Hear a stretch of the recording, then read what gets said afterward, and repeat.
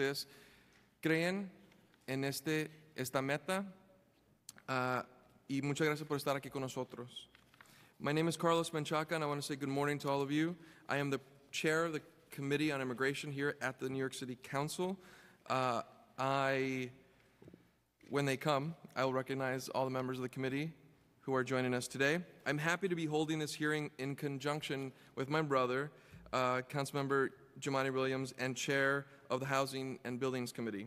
I look forward to learning about immigrant tenant harassment from this administration, our community-based organizations, and impacted New Yorkers. Every New Yorker has the right to live free from harassment and threats by their landlords.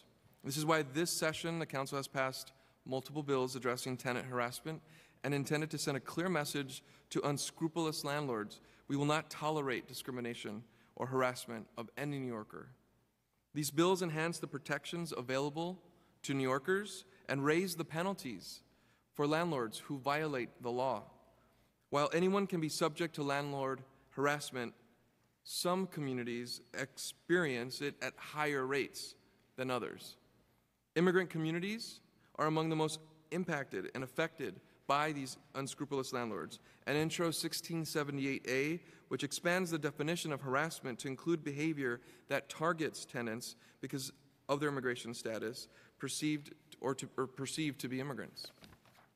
While there exists a strong framework of anti-discrimination laws at the federal, the state, and the city at our local level, including the New York City human rights law, immigrants currently do not have recourse under the tenant harassment statute.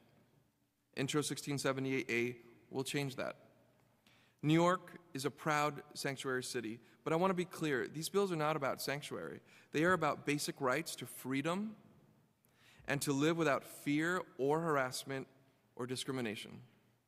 These are bills that protect New Yorkers and their families. They are bills that exemplify our city's values and strengthen our city's commitment and our council's commitment to equal protection and treatment. And with that, I want to also read Councilmember Ku's statement. Thank you to the Housing Chair, Jumaane Williams, and Immigration Chair, Carlos Menchaca. Today, we will be hearing a bill I introduced that looks to crack down on immigrant tenant harassment. This bill looks to expand the definition of harassment under the Housing Maintenance Code to include discriminatory threats and requests for proof of citizenship. This would allow tenants to bring harassment claims directly against landlords through housing court. Intro 1678, the term harassment, would include any threats based on age, race, creed, color, national origin, gender, disability, marital status, partnership status, caregiver status, sexual orientation, or alienage or citizenship status. It would also include those who refuse to accept a government-issued ID and those who request citizenship documents after a valid ID has already been provided. We've heard reports from around the city of landlords who would demand citizenship documents from their tenants, leaving many to fear repercussions if they do not provide what's being asked of them.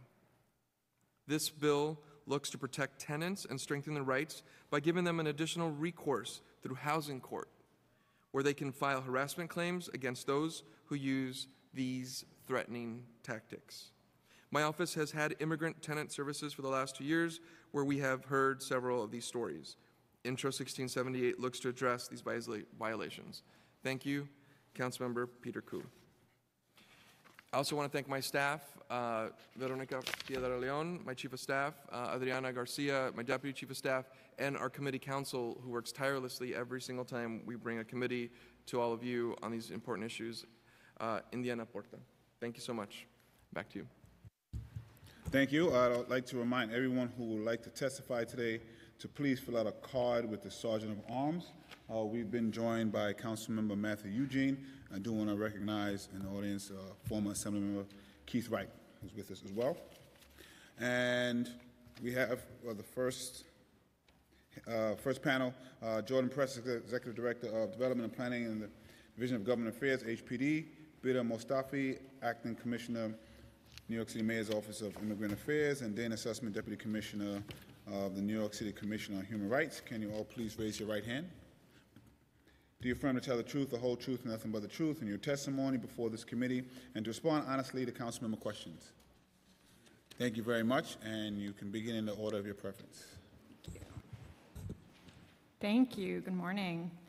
Thank you to Chairman Chaka, Chair Williams, and members of the Committees of Immigration and the Committee on Housing and Buildings. My name is Bita Mustofi. I'm the Acting Commissioner of the Mayor's Office of Immigrant Affairs.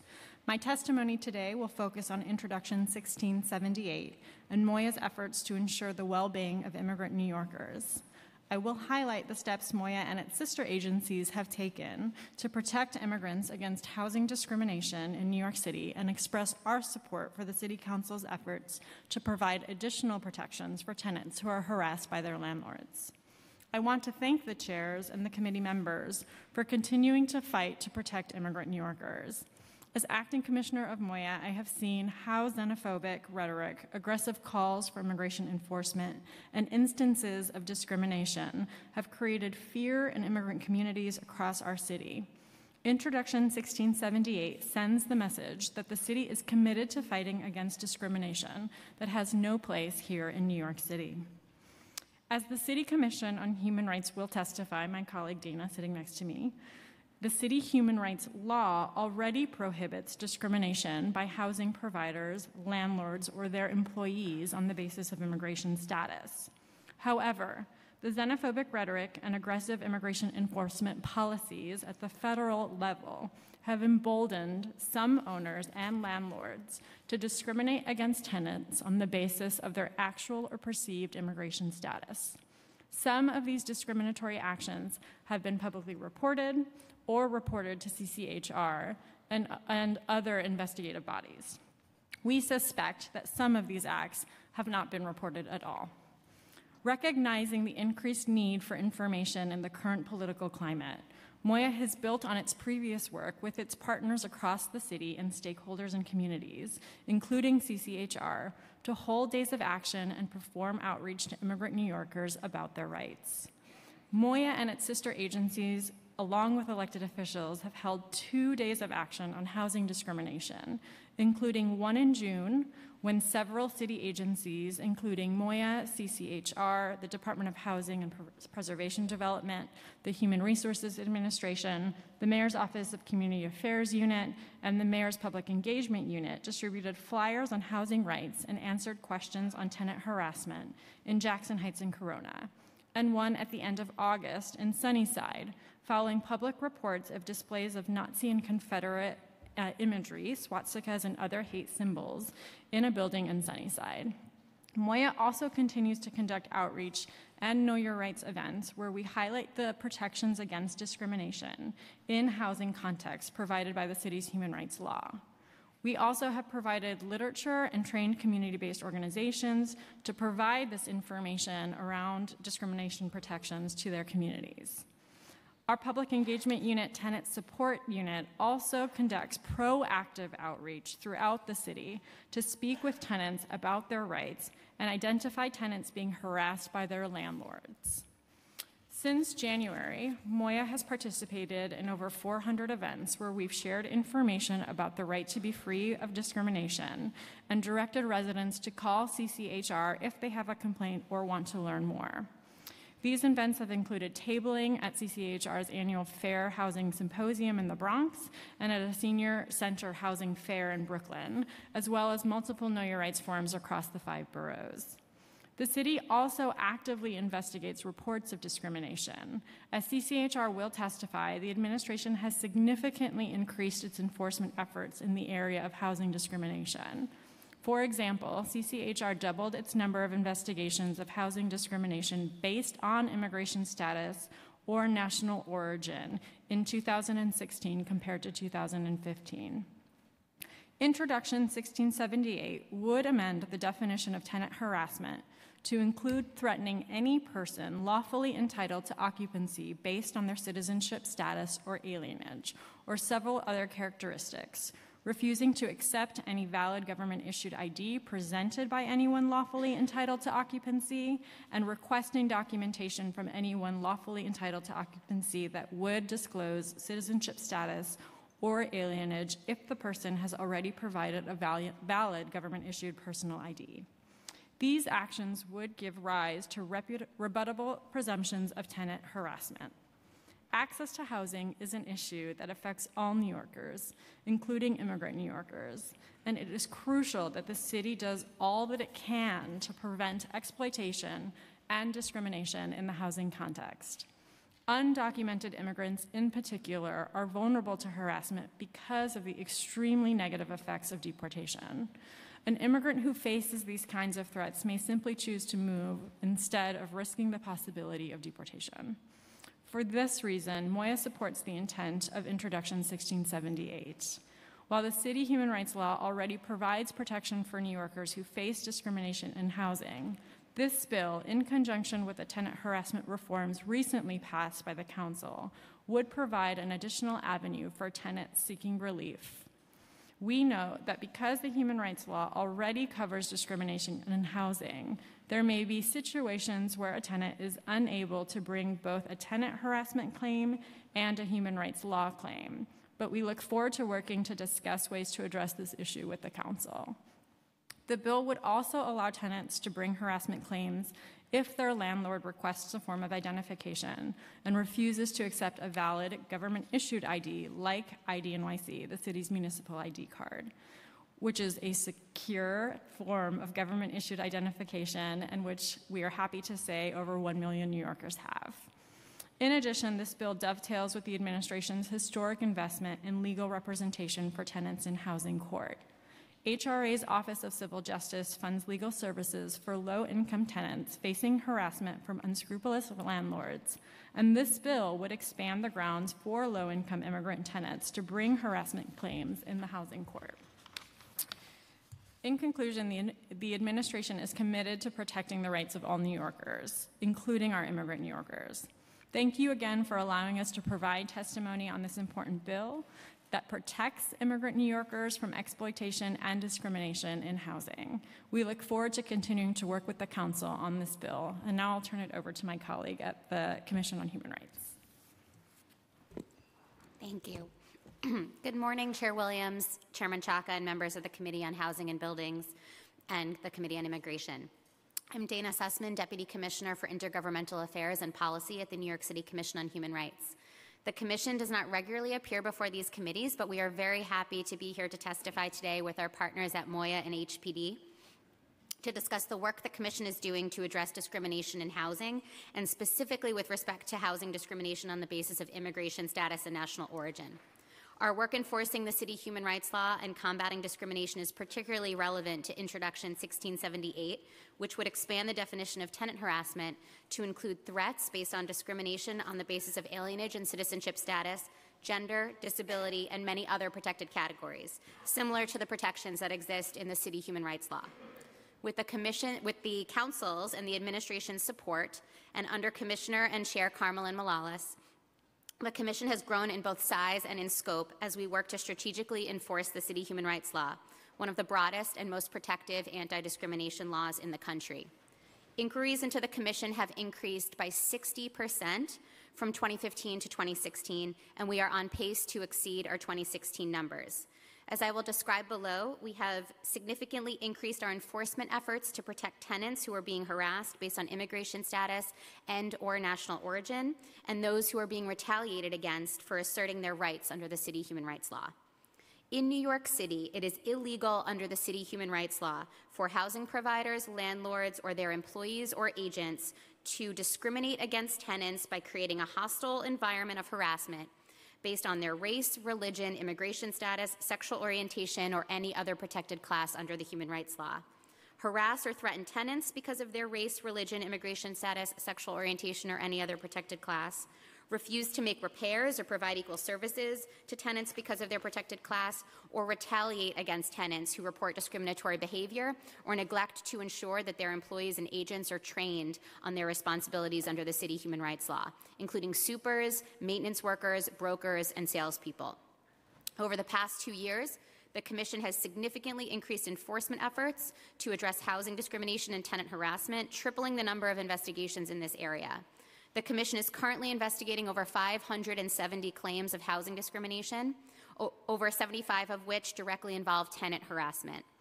One example of this work is reflected in the investigation the Commission launched in August on behalf of the city, following reports from Majority Leader Jimmy Van Bremer of a hostile environment due to alleged tenant harassment by a property manager at a condo building in Sunnyside, connected to Nazi and Confederate imagery, swastikas, and other hate symbols in the lobby, and other harassing and discriminatory behavior. As my colleague, Acting Commissioner Mustofi, discussed, in conjunction with the launch of the investigation, the Commission, MOIA, CAU, PEU, HRA, and others held a day of action in Sunnyside, Queens, where we distributed flyers on tenants' rights and discriminatory harassment and answered questions on legal protections and services against, that we provide to fight discrimination and harassment. As a direct result of the press conference, announcement of the investigation, and outreach, the Commission has seen a tangible increase in reports of tenant harassment in recent months and increased awareness among advocates and organizers of tenants' rights under the City Human Rights Law. It is also illegal under the City Human Rights Law to retaliate against anyone for reporting discrimination, regardless of their immigration status. No one should fear for their safety or their security when reporting violations of the law, and the Commission will not hesitate to take action against bad actors when they retaliate against New Yorkers who have reported discrimination. The Commission is cracking down against these bad acting landlords, filing retaliation charges and sending cease and desist letters when we have reason to believe that they are acting in a retaliatory manner in violation of the City Human Rights Law.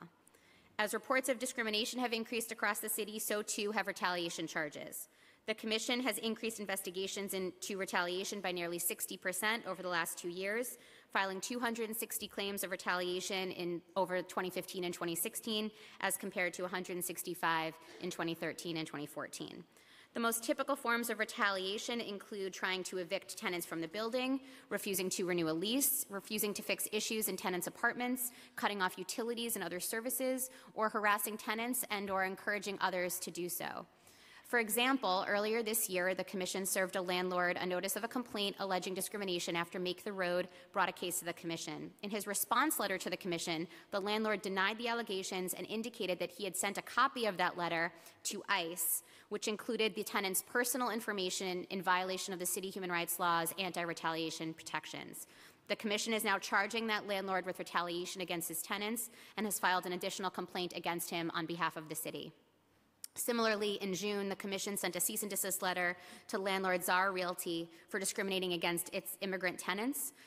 Also in June, the Commission sent a cease and desist letter to landlord Jaydeep Reddy after it learned that he was discriminating against tenants based on their immigration status and retaliating against them for asserting their rights.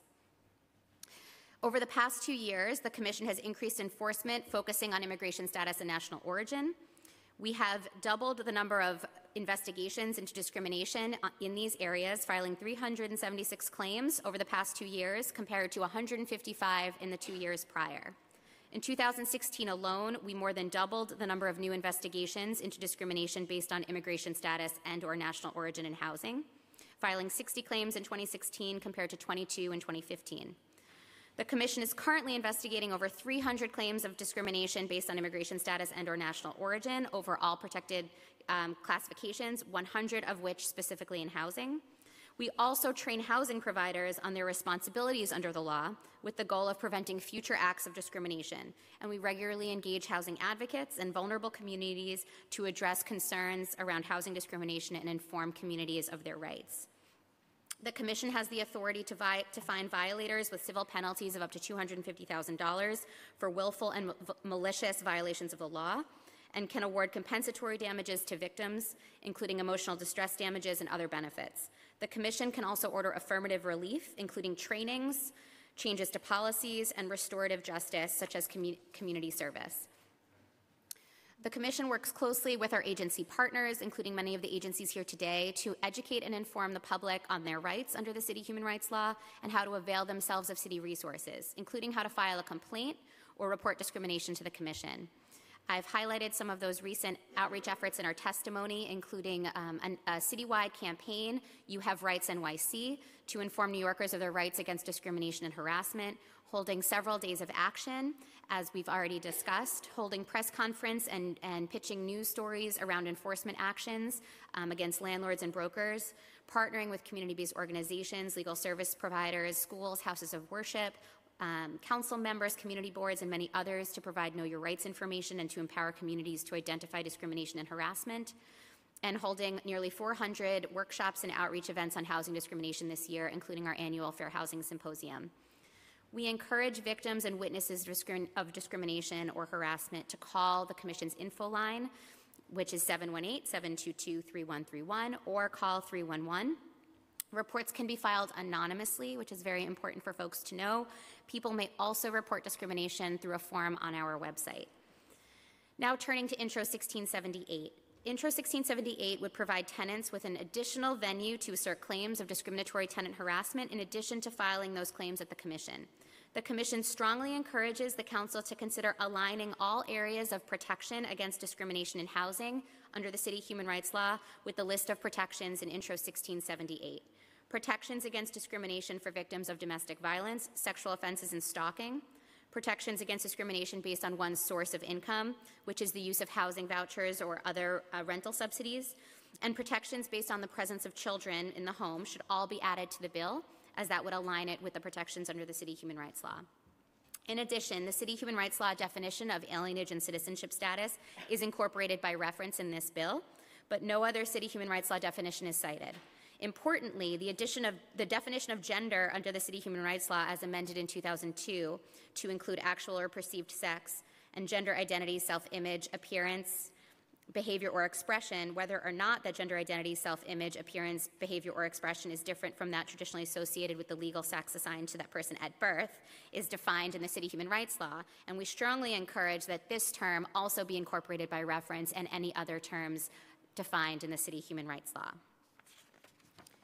Finally, it is important to note that if a tenant chooses to bring a claim under this provision in housing court, it is possible that they may be precluded from bringing the same claim at the Commission. Because the remedies in housing court are more limited, currently only civil penalties ranging from $1,000 to $10,000, compared to compensatory damages to the victim, civil penalties in the most egregious cases up to $250,000, and other affirmative relief. It is vital that tenants understand the options available to them and are able to make an informed decision regarding which venue they choose. However, we do support expanding venues for people to seek justice, whether it is in housing court or at the City Commission on Human Rights. We look forward to working with our partners at the City Council and partner agencies on this bill and other initiatives to ensure that tenants are protected from discrimination and harassment in housing. Thank you so much for convening this important hearing, and we look forward to your questions.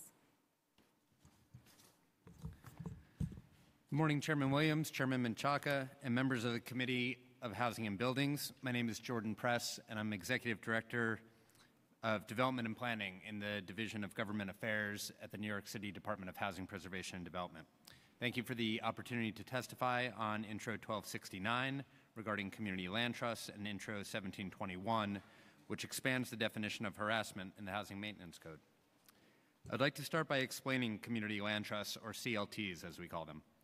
The Council has been an important partner to the Department as we look at CLTs as a model for affordable housing and ensuring long-term affordability.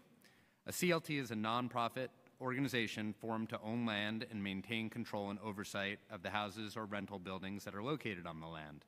The CLT's land ownership, paired with a governance structure that reflects the interests of CLT housing residents, can offer a unique housing model that empowers residents and neighborhoods. CLTs are a new model for HPD and are relatively untested in the city. There's only one example in operation to date, which is at Cooper Square. HPD, with the strong support of advocacy groups and the City Council, began looking into CLTs further in 2016. We researched examples around the country, such as in Burlington, Vermont, to better understand how CLTs can help achieve affordable housing goals. To further our work, HPD released a Request for Expressions of Interest, or RFEI, in January 2017 to learn what ideas local organizations had about how CLTs could be effective in New York City. HPD also released the RFEI to identify qualified groups to form a CLT. All responses to the RFEI were required to describe the existing or proposed CLT's target geography and constituency, plan for the creation and maintenance of rental or home ownership housing, the organization's governance structure and operations plans, their affordable housing experience, and any projected future requests for support from the city. While the RFEI was pending, the city applied to and won a grant from Enterprise Community Partners, a national nonprofit with strong roots in New York City, to fund the growth of 3 CLTs and to create a learning exchange. The learning exchange will support 9 additional community-based organizations interested in forming CLTs through the organization's new Community Land Trust Capacity Building Initiative. All of the beneficiaries of the grants were respondents to the RFEI, and over the next 2 years, the grant will fund operations and startup support while the CLTs work to identify sites for acquisition. As we continue to look at this model of affordable housing, it's important to highlight that CLTs are just one tool in our toolkit for ensuring long-term affordability. The city also has many regulatory and financing mechanisms to accomplish the same long-term affordability goals, and CLTs would rely on the same public subsidies as other forms of housing to serve New Yorkers in need of affordable housing. Before turning to the specifics of the bill, I want to thank the primary sponsor of the legislation. Councilmember Richards has tirelessly advocated for the formation of CLTs in his district, and in July we were excited to jointly announce that $500,000 would be used to create the Interborough CLT, a coalition of groups who plan to bring affordable housing options to Edgemere and other neighborhoods around the city. This will help advance one of the goals of the Resilient Edgemere Community Plan, which was to identify city-owned sites in the neighborhood that could be developed by a CLT. Many other council members, including the Speaker, have pushed the department to build on our CLT work, and we appreciate this interest and support. Intro 1269 would require HPD to enter into regulatory agreements with CLTs. While we look forward to future discussions, Intro 1269, as drafted, would not further the intended goals of creating a more robust number of CLTs in New York City. Since HPD enters into regulatory agreements in most of its projects, we do not consider it necessary to legislate a requirement to enter into these agreements with CLTs at the time of application. At this time, we're most interested in seeing the 3 CLTs that received grant funding get off the ground by identifying properties to acquire, putting together their budgets, and ultimately working with us on financing and getting those regulatory agreements signed. Moving forward, we plan to continue conversations with the Council and thought-leading nonprofits in the community to discuss the best path forward if we want to expand the presence of CLTs further. I'd now like to speak on Intro 1721, sponsored by Chairman Williams, which amends the definition of harassment to include acts or omissions related to the violation of the Housing Maintenance Code and Construction Code, including information related to occupancy, information in construction documents, repeated failures to correct construction code violations, false certification of construction code corrections, and violating the permit section of the construction code in a way that negatively impacts the tenants. We thank Chairman Williams and the committee for your partnership and leadership to prevent tenant harassment. This not only puts the safety of tenants at risk, but threatens to destabilize families and even communities while the city loses affordable housing. HPD works diligently with a number of agencies to address this scourge and is committed to doing all that we can to root out illegal activity. We consistently work with the Council to address tenant harassment and are proud of the steps we've taken together. This includes the formation of the Tenant Harassment Prevention Task Force, our work to deter harassment before it starts, penalizing bad landlords, and supporting victims of such harassment. HPD supports the intent of Intro 1721. We want to ensure that tenants have all the tools they need to address the many forms that harassment may take, including an owner using poor maintenance as a means of harassment. For example, falsifying occupancy status and falsely certifying corrections of a violation have serious implications for a tenant's quality of life, and we believe that this should be added to the definition of harassment. We do want to express concern that some provisions in the bill are broad. Failure to correct violations as a standalone issue may be a signal of a struggling owner or an owner unfamiliar with HPD or DOB rules and regulations, and not the sign of an owner who is intent on harassing. The Council has acknowledged that small owners can especially struggle financially with repairs. For example, many of the buildings in our alternative enforcement program are small properties with significant violations because of the difficulty to maintain the property and not necessarily because of an intent to harass tenants. Broad language regarding violations would result in these types of struggling property owners being found guilty of tenant harassment for having just 2 violations for the same non-emergency condition. We have developed multiple programs, including the Landlord Ambassadors Program and various preservation tools, to assist these small property owners and continue to provide them with support whenever possible.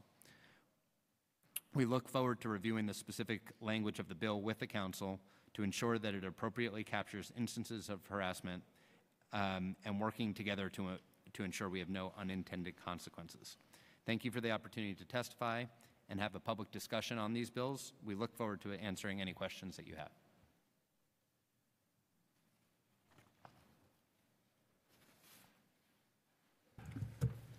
Thank you very much for your testimony. We have also been joined by Council Members Rosenthal, Espinal, and Salamanca. Council Member and Chairman Chaka will be asking questions first.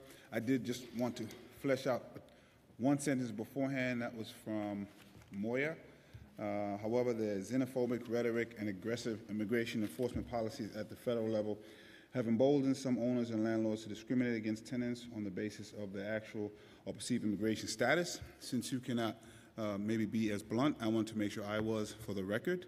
I believe Donald J. Trump, who I unaffectionately call the Orange Man, the Republicans and the conservatives that not only support his xenophobic, misogynist, anti-LGBTQA, bigoted, anti-Islamic, Islamophobic, I should say, anti-Semitic, not only continue to support him now, laid the pathway before and the atmosphere for him to rise. All of those people and him are the reason that people feel emboldened now. I wanted to make sure I made that clear and had that on the record. And with that, I'd like to ask my colleague to ask the first set of questions. Thank you, Chair Williams, and not just for that statement, but for that continued work that we're doing to fight that here in this city. And I think the conversation is geared around how we do that. And so thank you so much for testifying in support of the bill. I think that specifically with the bill on immigration, I want to talk a little bit about the work that immigrant communities are facing already in our communities.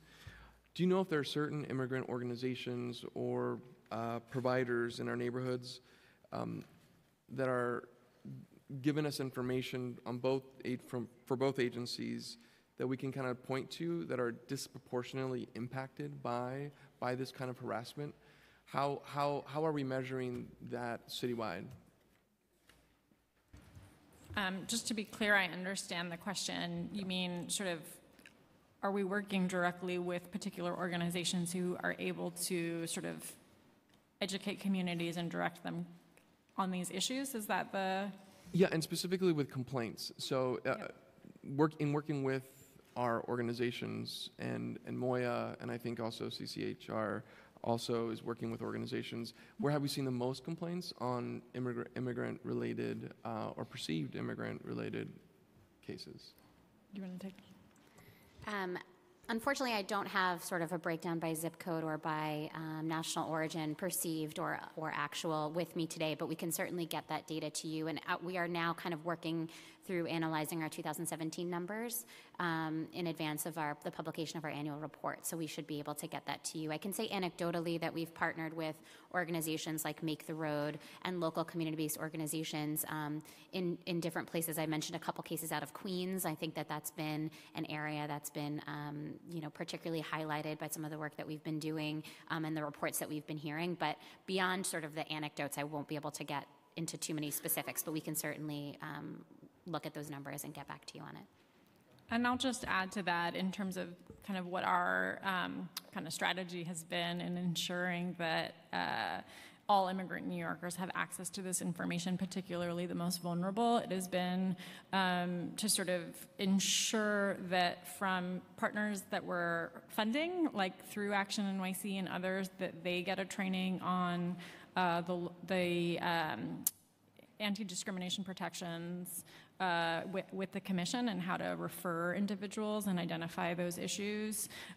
Similarly, we work with a myriad of providers that serve harder to reach populations throughout the city, and that is intentional, of course, in ensuring that some of the more vulnerable populations that might not readily have access to education and information on city resources or contact are getting that firsthand through their trusted leadership in communities.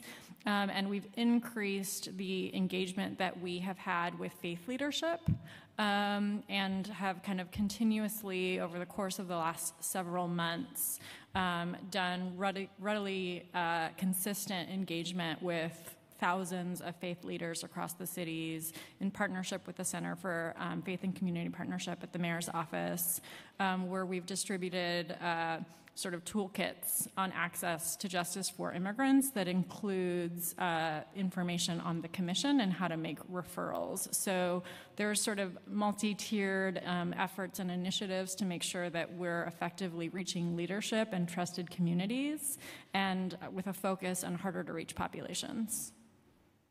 And again, I want to thank Moya for that work. We've seen that grow and expand into different neighborhoods, and really that question was about trying to figure out what is happening, allow you to kind of celebrate that work of expansion and looking through organizations like faith-based organizations that really have not only a pulse but a relationship and trust, especially in the time that we're in right now. But advocates still come back and say we need more. Or that there are still issues. And so specifically with immigrant clients that want to access these services. And so is there a way that you can kind of speak to in that perspective?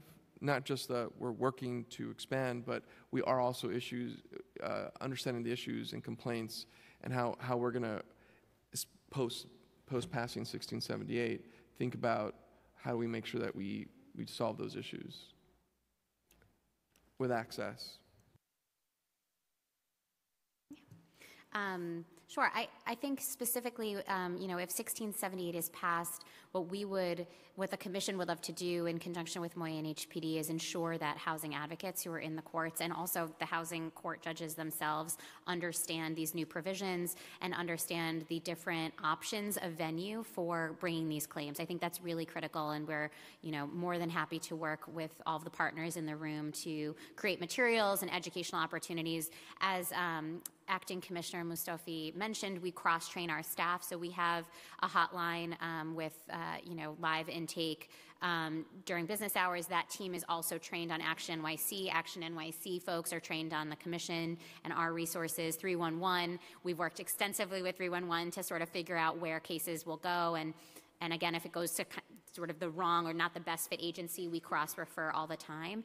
So I think working in partnership with all of the different city resources that are available, an individual shouldn't have to know exactly where they need to go. We can figure that out for them.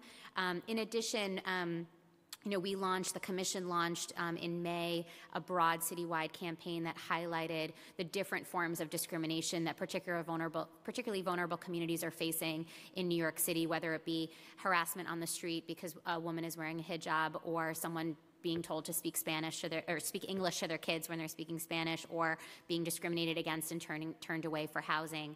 And the response from that campaign was an outgrowth of focus groups and community roundtables that the commission hosted, some in partnership with Moya as well, where communities came to us and said, we need more visibility, we need to see this information. And so that was a direct response. That was, subways and buses and on social media and in different languages. So we let, that was sort of what we heard from the community, and we used what resources we had to try and get the message out as best as we could in a very public way.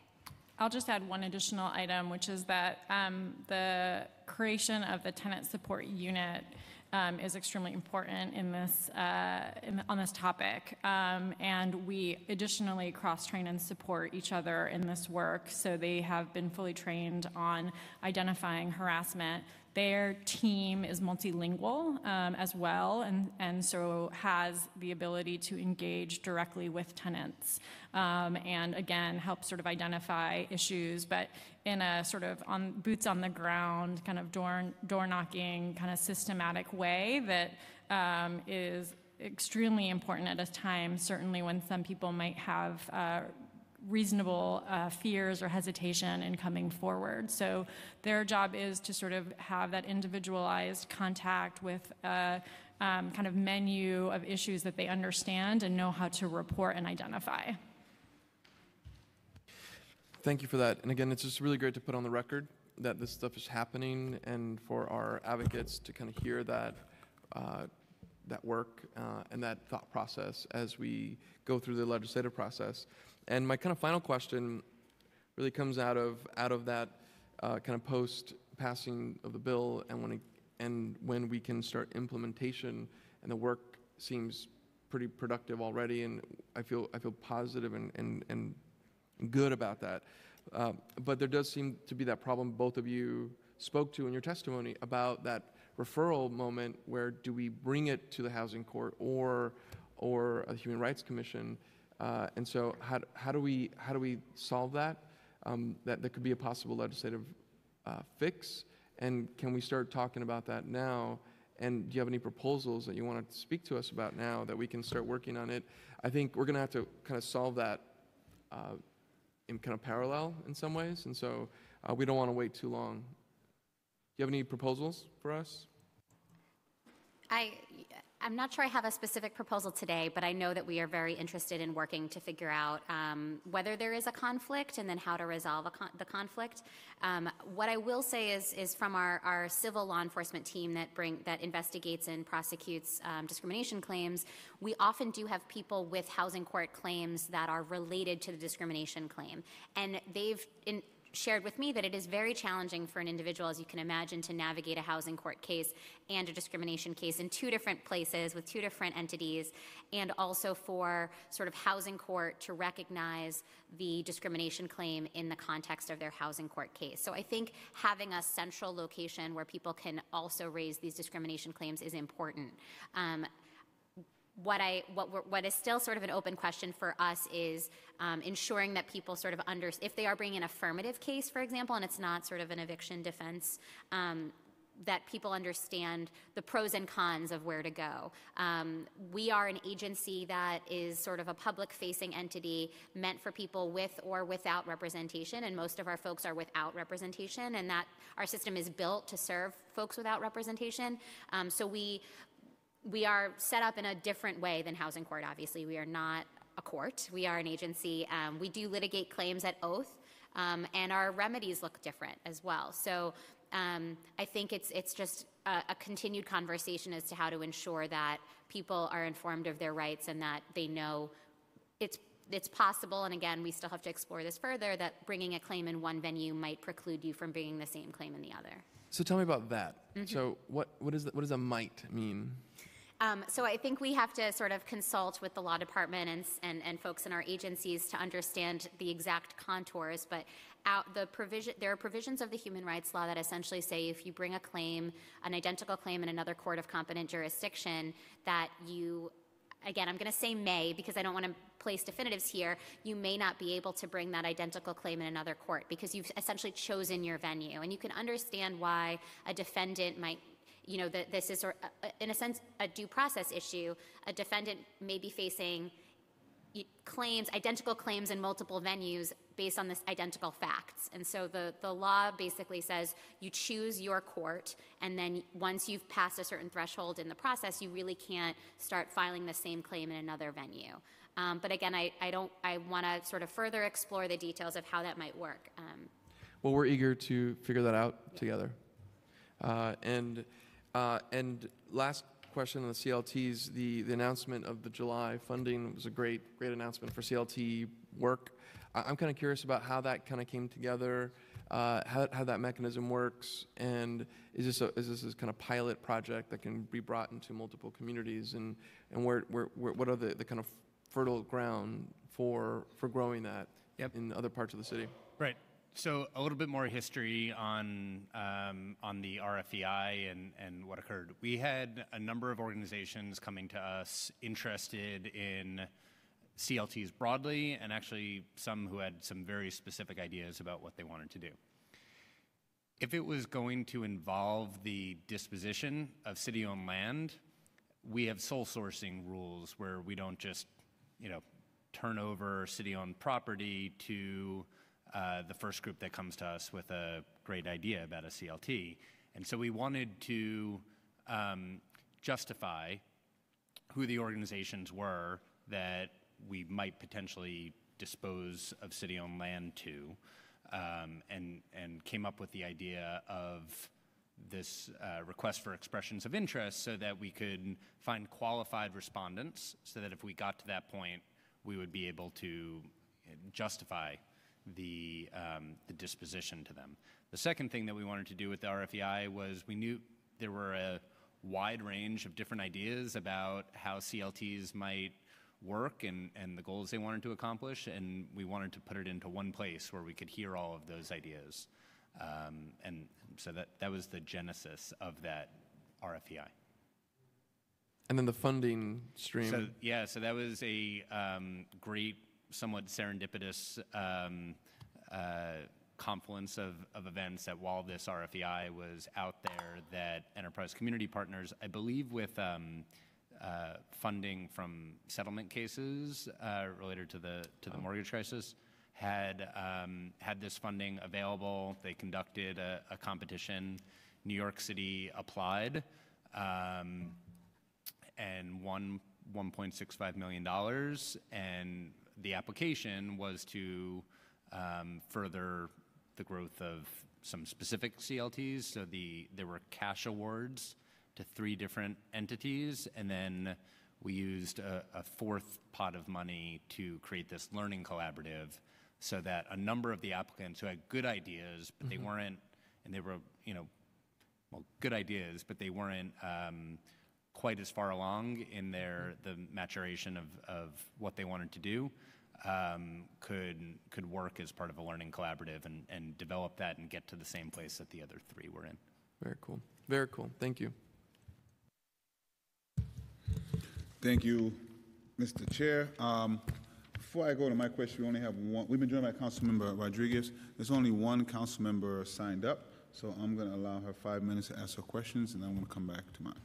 Thank you so much, Chair Williams and Chairman Chaka, for holding this hearing on these 3 really important bills, and I appreciate the comments from the administration on them. I really would like to focus on Intro 1721. So often in my district, we have situations where the landlords falsely claim on the DOB permit that a building is unoccupied, which allows them, of course, to skirt the tenant protections until they're found out, at which point, they just have to file some paperwork, and a lot of the damage is already done. We passed Intro 944 earlier this year to require that the occupancy status be listed right on the work permit. So tenants who live there could quickly identify that occupancy, that the owner had not been straight about occupancy. So I'm thrilled that Intro 1721 would make false claims on these permits evidence of harassment. I just want to clarify that lying about occupancy status on a PW1 would be the type of act included in this expanded definition. Yes, I believe that's correct. That's a confident yes. I believe that's correct. Do you want to get back to me on that? Because it's pretty important. Yeah, so I do believe it's correct. If I'm incorrect, I will get back to you. If it's not explicit, let's talk about making it explicit. And just from your understanding, what are the existing consequences for falsely claiming a building is unoccupied on a PW1 application? The penalties vary depending on the type of work that is being done without permit. The current minimum for violations of Section 28105.1 range from $500 to $10,000, and the maximums go as high as $25,000. So in the cases we've seen in our district, no one ever gets fined. They just file new paperwork. So that I raise that point to remind us why the having now, which the Mayor de Blasio signed into law, the notion of an Office of the Tenant Advocate inside the Department of Buildings. The idea is that if you had someone in buildings who was thinking about the tenants in the same way that your department thinks so hard about tenant harassment, we might be able to get some of the consequences to stick. And I hope you'll join me in working to make sure that the Office of the Tenant Advocate has its own direct line to the commissioner, that is a deputy commissioner position, and that they would be responsible for the enforcement of the laws that the mayor just passed, which, the advocacy groups, Stand for Tenant Safety, advocated for, and some of the other tenant harassment bills that we have. It is the missing piece in the puzzle because the harassment, for the most part, tenants are dependent on the Department of Buildings to issue a violation, yet the Department of Buildings does not have as part of its mission to address tenant harassment. And so I really hope HPD will join us in making sure that DOB joins us in a very meaningful way at the table to address tenant harassment issues. We look forward to having those conversations with both you and DOB. Thank you so much, and again, thank you, Chair. Thank you very much. We're also joined by Councilmember Mendez. And Councilmember Levine. I'm going to ask a few questions and then go back to questions from my colleagues. First, on 1721, you brought up some items. So one, I'm just glad that all the agencies seem to be agreeing with the bills, at least intent, which makes this actually pretty kumbaya hearing, so that's good. But there are some tweaks, I guess, that are going to be suggested, which I'm happy to discuss. But with 1721, it looked like you wanted to add some additional language, and also you want to make sure language wasn't too broad. And can you just talk about a little bit, expand that a little bit, and do you have any particular language that you think might be helpful to fine-tune that so we're not grabbing people that aren't intending to harass, but just need some additional assistance?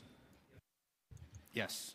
So again, as I stated in my testimony, the question of repeated failures to correct the violations, no doubt that that is a problem and that it needs to be addressed. And we have both the tenant and HPD have remedies to try to compel those violations to be required in the court. I think the question is whether that necessarily constitutes harassment. And I think it's a court that determines what is harassment. It's not HPD. We don't bring harassment cases. And so our intent here with this legislation, I think, should be to assist the court in having clarity in the law, and we certainly don't want to muddy any waters. You specifically asked that we review specific language of the bill. So do you have specific language to submit for us to review?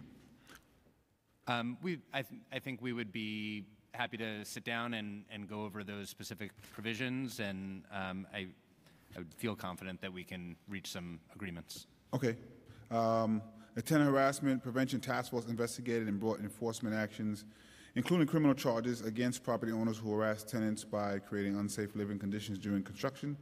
Did some of these property owners file false statements or misrepresented information on the construction permit? If so, what was the outcome? Yeah.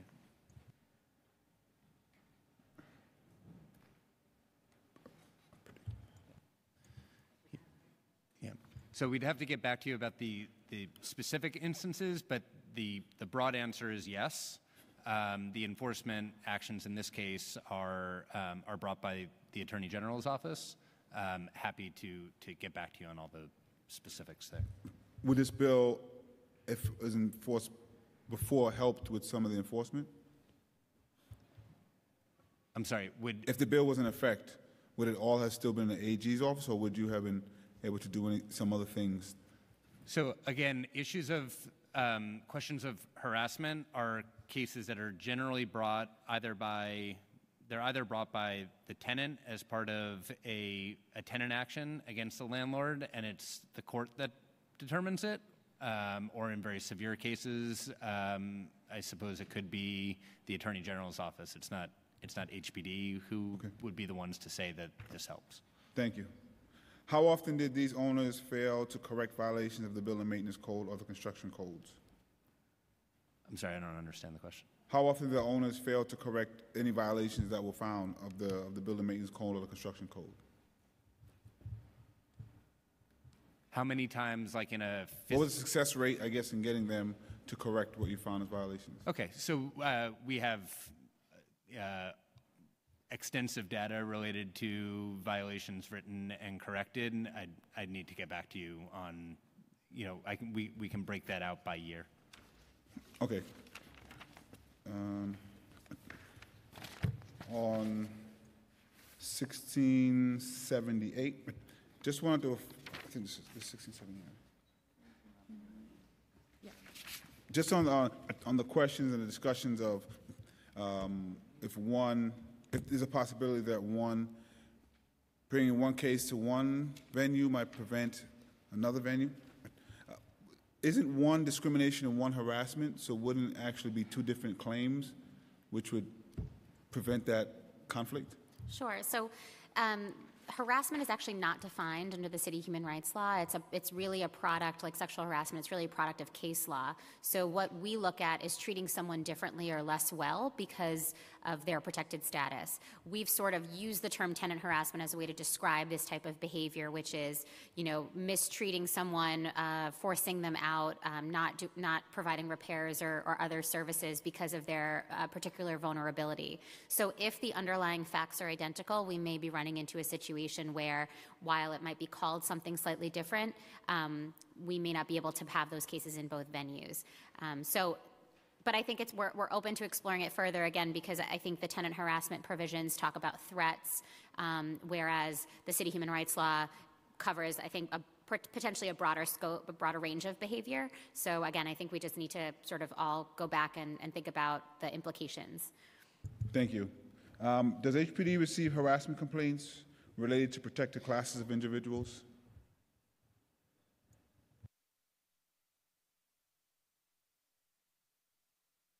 Yeah, we would refer those cases to our partner agencies. Do you know if you receive any in general, or do? I think it would not be not in a formal way. It would be in an informal way that either a council member's office brings it to us, informs us that they think something is going on, and we would refer them to the proper agency. Or but you don't keep track of any of those types? No. Okay. What's the referral procedures? We would simply give the contact information over to our colleagues at the commission. All right, well, going forward, it seems, based, I guess, on the purview of HPD, you don't have a particular form of procedure. It would be good if we just want to see if we can keep some better track. So going forward, if HPD can just maybe keep a record of any of the harassment complaints, all possible referrals that are being made, that will be helpful as we're trying to track everything. Good. Yes? Yep. Okay. I'll discuss it. I need to discuss it with staff about what the mechanisms of that are, but I think it's a Okay. valuable point that you're making. 1269, has the city looked into the possibility of using CLTs as a preservation partner to rehabilitate distressed assets such as at-risk HDFCs, long-term AEP buildings, property in the third-party transfer program, and property in the tax lien sale?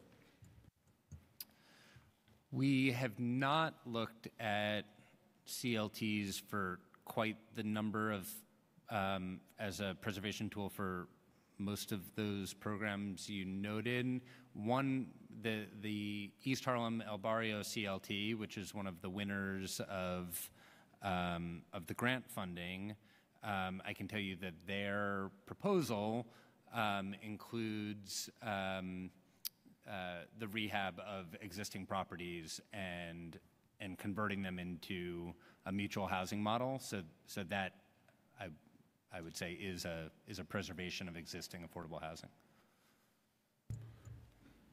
Would you look into using this? No, absolutely. I think that, again, as I noted in my testimony, I think that this is a relatively new concept for the agency. I think it has a lot of different applications, and the programs that you ticked off are would all be eligible and might be good fits. I So think yes, we would definitely look into it. please do. I will be housing chair, I know, until the 31st. Don't know what's going to happen after that, but so I doubt I'll be able to have an additional hearing on CLTs by the 31st, but I think it's a very important issue, and I know HPD has a lot of things that they always follow up on, but I think this is a key one. Whatever purview I am here in the council, I would love to really follow up on that and see how we can use CLTs for those particular programs that we have and other ones as we're trying to, obviously we can't build ourselves out of the problem, and so we really got to figure out how to preserve what we already have, and so I think it'll be very interesting to take a really hard look at that, and my hope is that if it's not me, the next chair really follow up on this question. Do you have additional? So I'm going to set the clock for 5 minutes for other colleagues to ask questions. We were joined by Councilmember Ulrich, and we have Councilmember Rodriguez for questions. Thank you, Chairman. First of all, thank you for your leadership in Councilmember Menchaca's on those important issues, housing, also immigrants' rights. You know, the city has a great opportunity to be the real role model, especially at this moment where we attack Donald Trump for many things that he does at the national level, but the question is, are we doing things completely different? And I believe that this is something where I hope that we as a city, in many areas, in all areas that we say Donald Trump is wrong here, then we should be the difference of that one.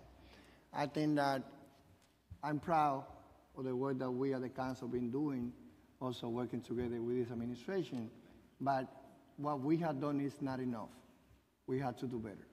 And I think that when we look at the numbers of many cases of harassment, my question is, one, how many of those harassment cases that we had, let's say, last year that ended with those building owners being resulted in being guilty? That's one of my questions that I have. For both, for a report complaint related to immigrant status, and for the second one about harassment. So I don't have the resolution numbers with me here today, but we can certainly get those numbers to you. What I will say is that the investigation and litigation process. But I'm sorry. Oh, for the purpose of the time, yes. I is interested about the numbers. So if Okay. you don't have it, I just hope that we can report the numbers here for both sector. One for immigrant that has been complaining that they've been harassed because of the immigrant's status, and also for tenants harassment. I think the numbers, some numbers are there in your testimony, but I'm interested to know how many of those has been resulted of those building owners being guilty. Second thing is, we cannot, October 16, I hold a press conference in front of 78 Thayer Street in Washington Heights. A building with 50% empty. And the way of how that building was empty, because that landlord was harassing everyone, from people that they were undocumented to people that they were living for 25, 30 years. Great working relationship with Vito. I know that his heart is there, but there's something wrong inside HPD. That here we are a year after, that building owners, not only he made that building 50% empty, but he owed $500,000 to the city. So where are we a year after?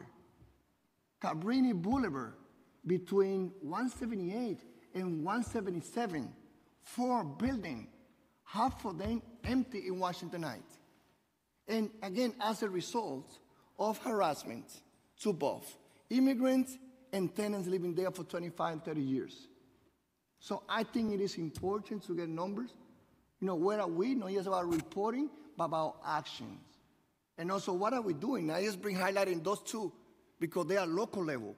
But you know, the chairman of this committee, being a leader, pushing for, we need more from the city side to say, we have a plan to go after those landlords, and I just gave you those two information that I gave you to HPD years ago, but I don't see any action, and those buildings remaining being 50% empty in a community that we're working together for the rezoning process that we know that we need to preserve as much as affordable housing.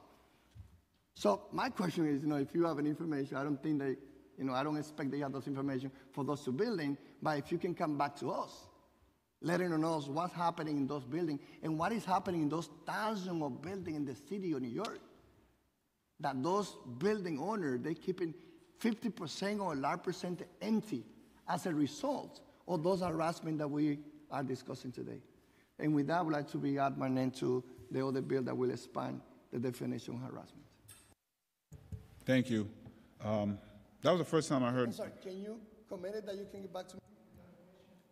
I was just going to say that was the first time that I heard of those buildings. It sounds really absurd. So if you do have some information, I'd love to know what's going on with them. Yeah, I want to get back to you with full details on that building, which we'll do later this week. And Councilmember Rodriguez, I'd love to, as the chair, write a letter with you, if that would be helpful, to ask HPD what's going on with those buildings. That sounds really absurd. So thank you. Thank you.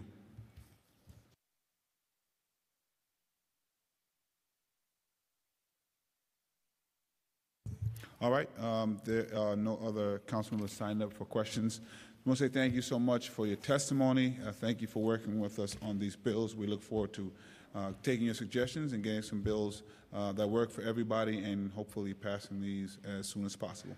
Thank you very much.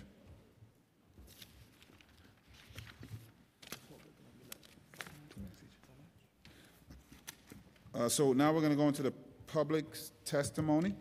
We're going to have everyone provide 2 minutes of testimony each. The first panel is, I believe it's Norali Navano. I apologize in advance. Bronx Legal Services. Emily Goldstein from NHD. Jenny Stevens Romero, Make the Road. Shishi Wang, Mobilization for Justice. Bianca McPherson, Community Development Project, UJC, or testifying on 1721 and 1678A, and we've been joined by Councilmember Torres.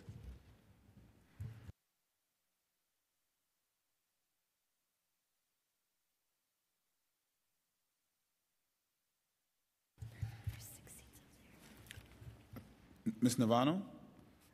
How do you pronounce your first name? Nori, okay. I got it, okay. Emily Goldstein, let's see. Jenny Stevens Romero. Shishi Wang. Bianca McPherson. You can sit there if you like. And if anyone else wants to testify, please fill out a card with the Sergeant of Arms. We will be swearing in this panel. If you could, do you affirm to tell the truth, the whole truth, and nothing but the truth in your testimony before this committee, and to respond honestly to council member questions? Okay, great, thank you. You each have 2 minutes. You can begin in order of your preference.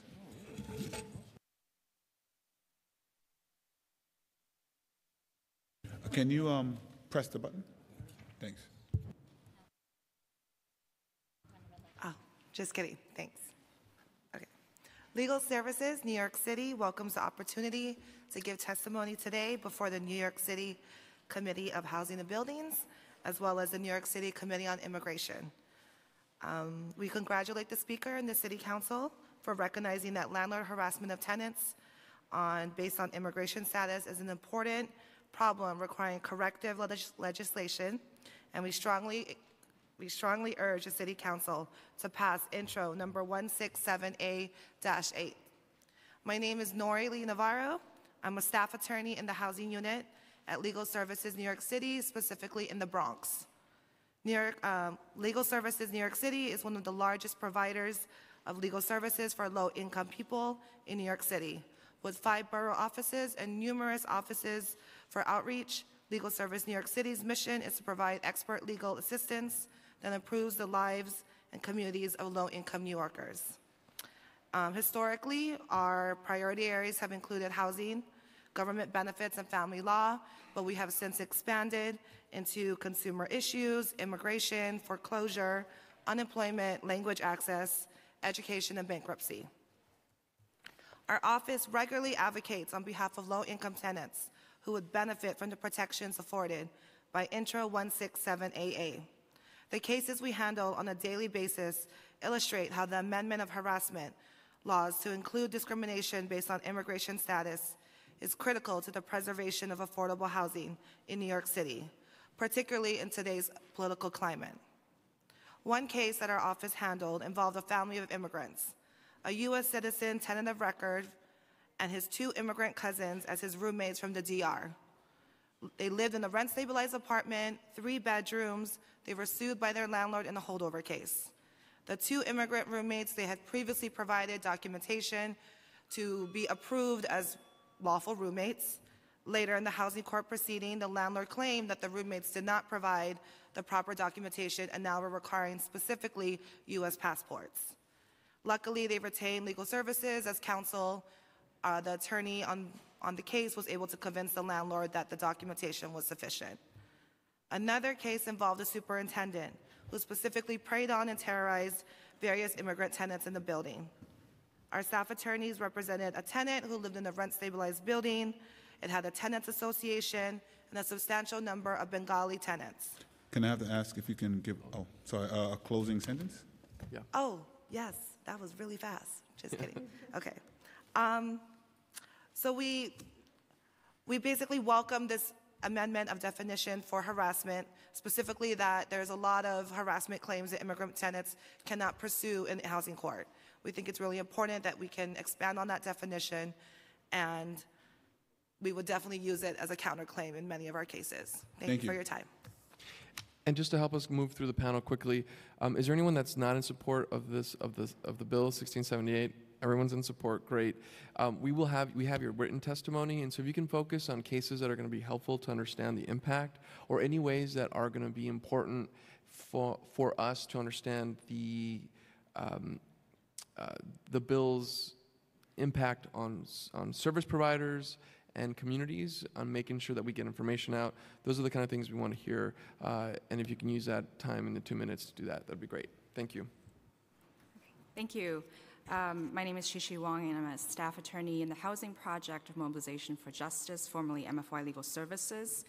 We thank the Committee on Housing and Buildings for holding this hearing on Intro 1721 in relation to amending the definition of tenant harassment. I'm just going to go through a few examples of our clients that face these issues that the bill would assist with. We are currently representing a rent-regulated tenants at 336 West 17th Street. Tenants in the building have not had cooking gas since April 2015. DOB and HPD promptly placed violations on the buildings. However, to this day, the gas remains off,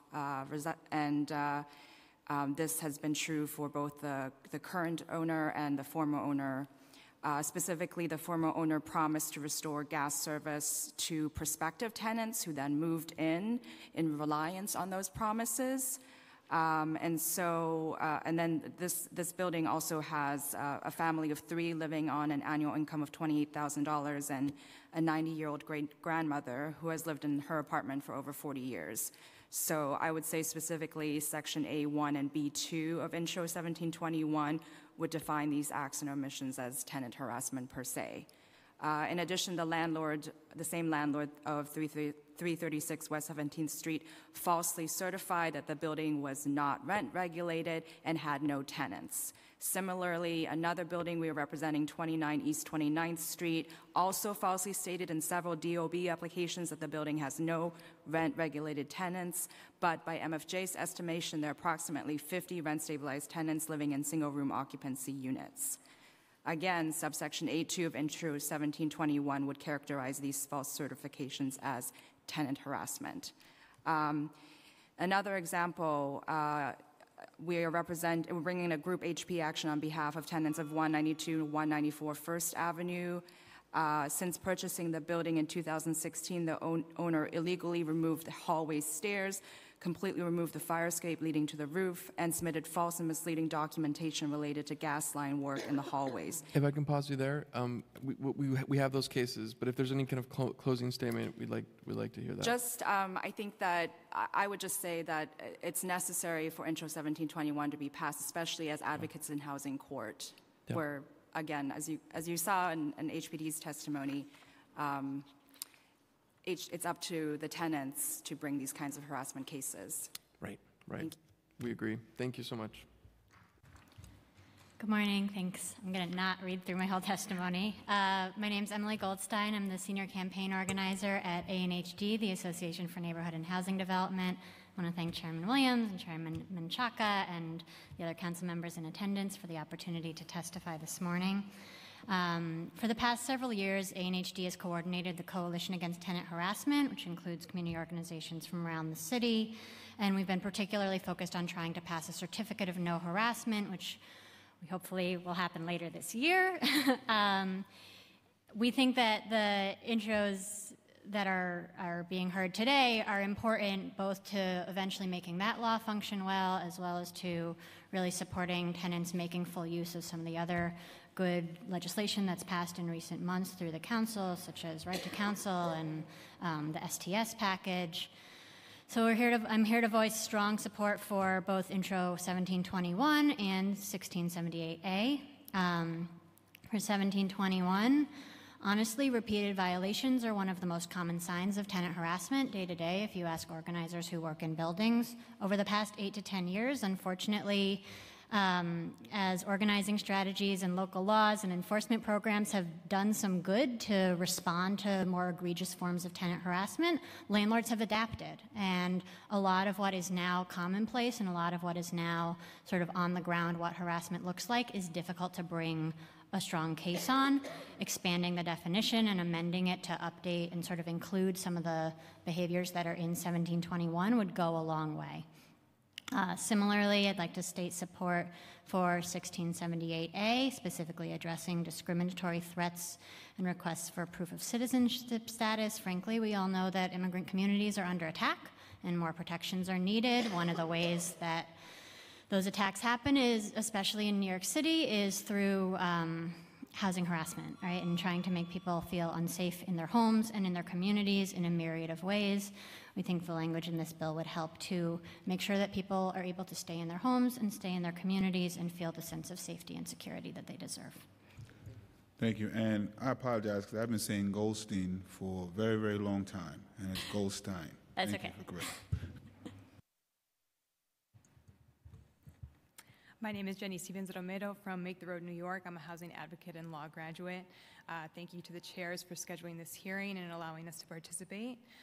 Make the Road is an organization that consists of more than 18,000 members, most of whom are immigrants and many of whom live in substandard housing. Our organizers and legal team work with a lot of tenants who face harassment from landlords who want to push them out of their apartments, renovate those apartments, and then charge 2 or 3 times the amount of rent. I just want to focus on a couple of cases that are ongoing that demonstrate some of the common facts that a lot of our clients face. One is in Bushwick, where a landlord has failed to make basic repairs for more than 2 years. The tenants have lived with leaks, mold, broken windows, and stairs that literally feel like they'll collapse under your next step. Instead of properly repairing the conditions, the landlord makes superficial repairs, clears the HPD violations, and then they reappear a short time later. They also have falsely certified that repairs have been done when actually the condition still exists. So we have an HP proceeding in Housing Court right now. Intro 1721 would allow us to point to specific provisions of the law and make that a stronger case. In terms of Intro 1678A, we're also working in another building where we've started a 7A proceeding. The tenants have faced repeated threats from their landlord to call the police or immigration because they are all immigrant tenants. So passing 1678A would show that New York City stands behind these immigrants who live in fear and vulnerability, and landlords know that and take advantage of the fear that these immigrants live in. So thank you again.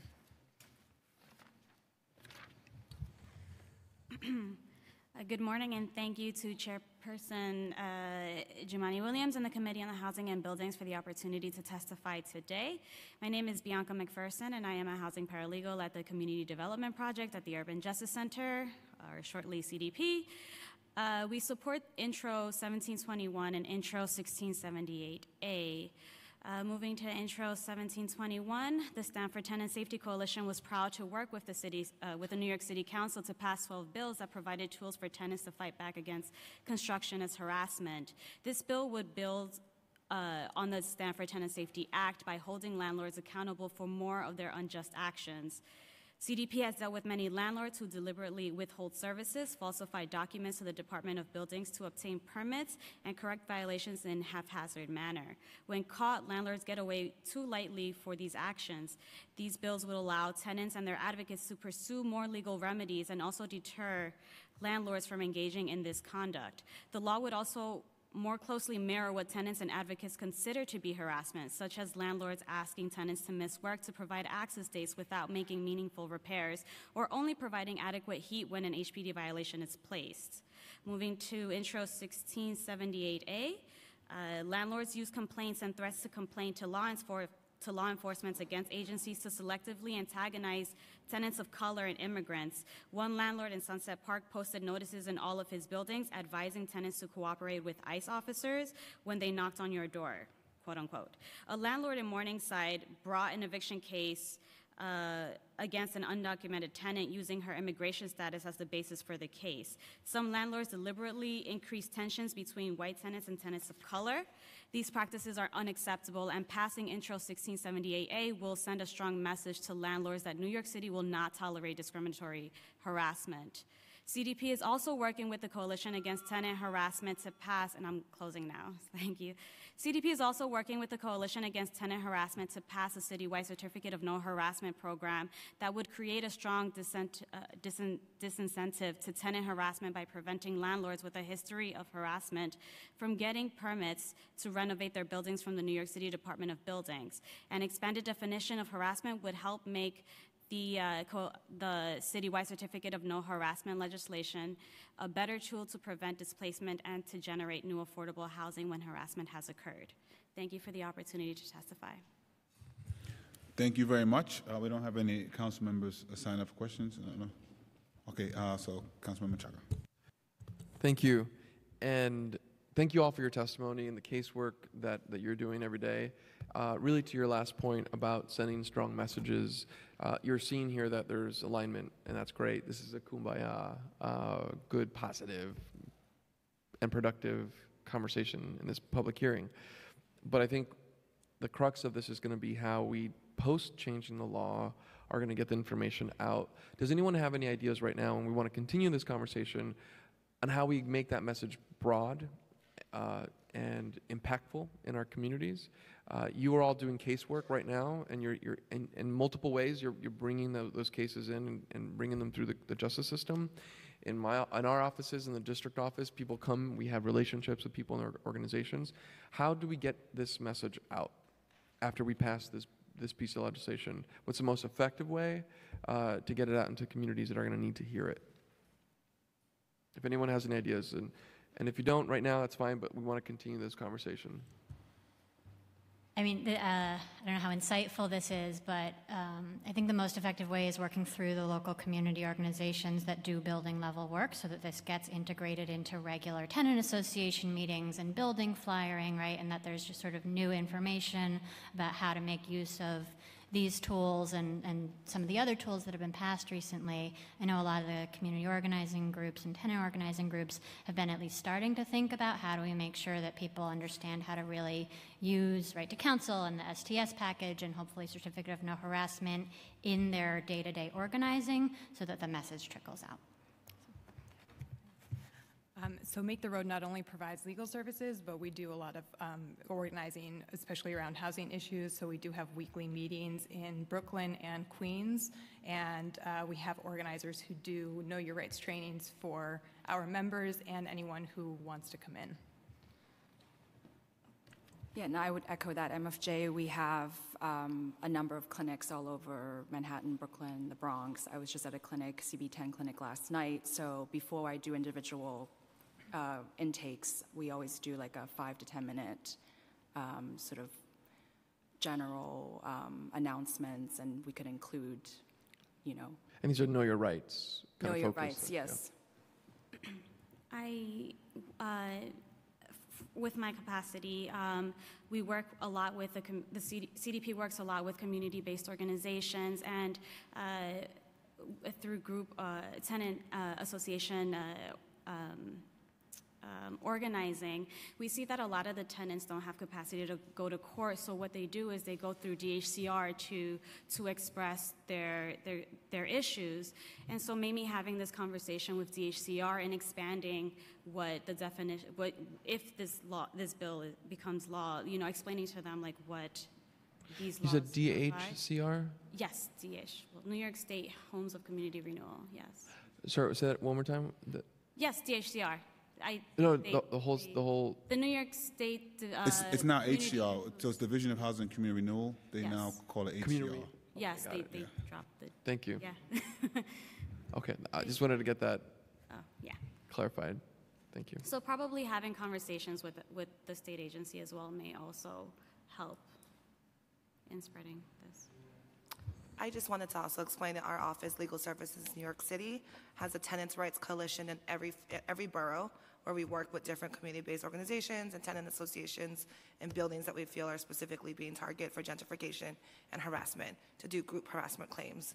And we also partner with different city council members in our different boroughs. So we also have clinics where we provide information and advice about any kind of new claims they could bring in housing court. Organizers are gonna get the word out. Thank you. I actually do have one question myself. For the legal service providers, for undocumented clients, what is the advice you give? Do you go to CCHR? Do you go to housing court? How do you usually walk them through the process?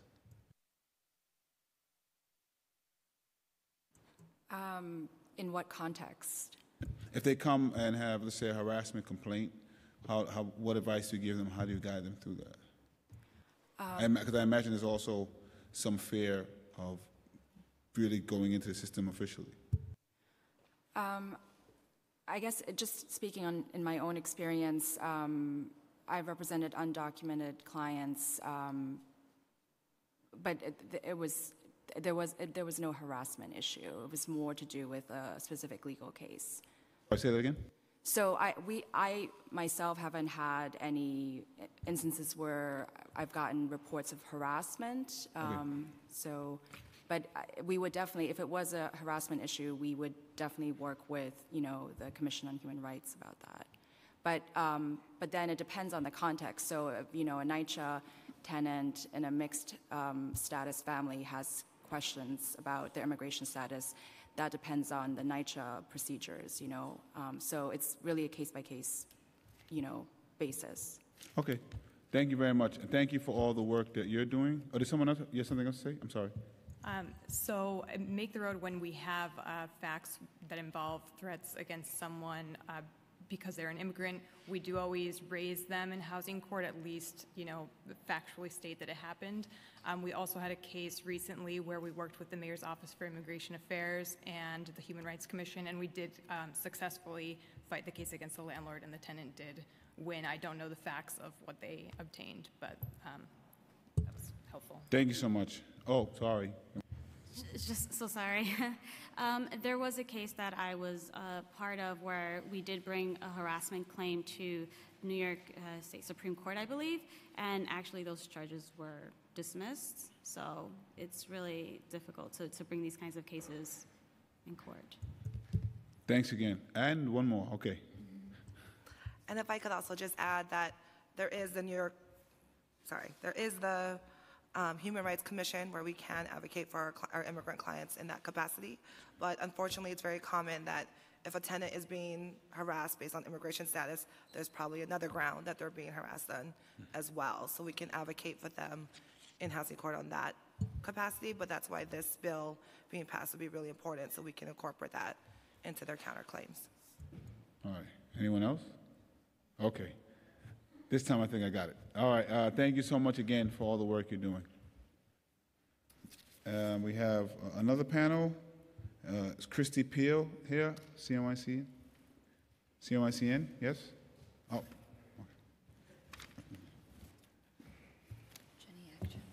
Jenny Action from Picture the Homeless. Jose Rodriguez from Picture the Homeless.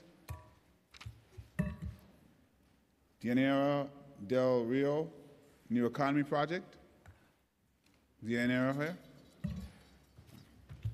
And Matthew Dunbar, Habitat for Humanity, NYC, all testifying on behalf of, for Intro 1269.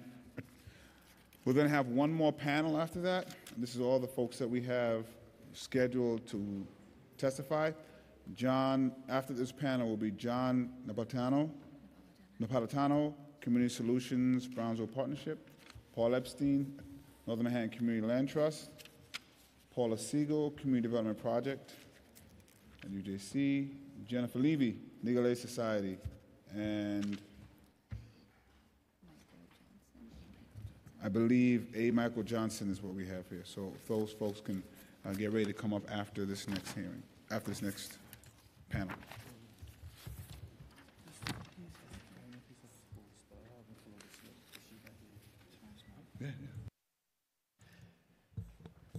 Thank you all. We'll swear you in now.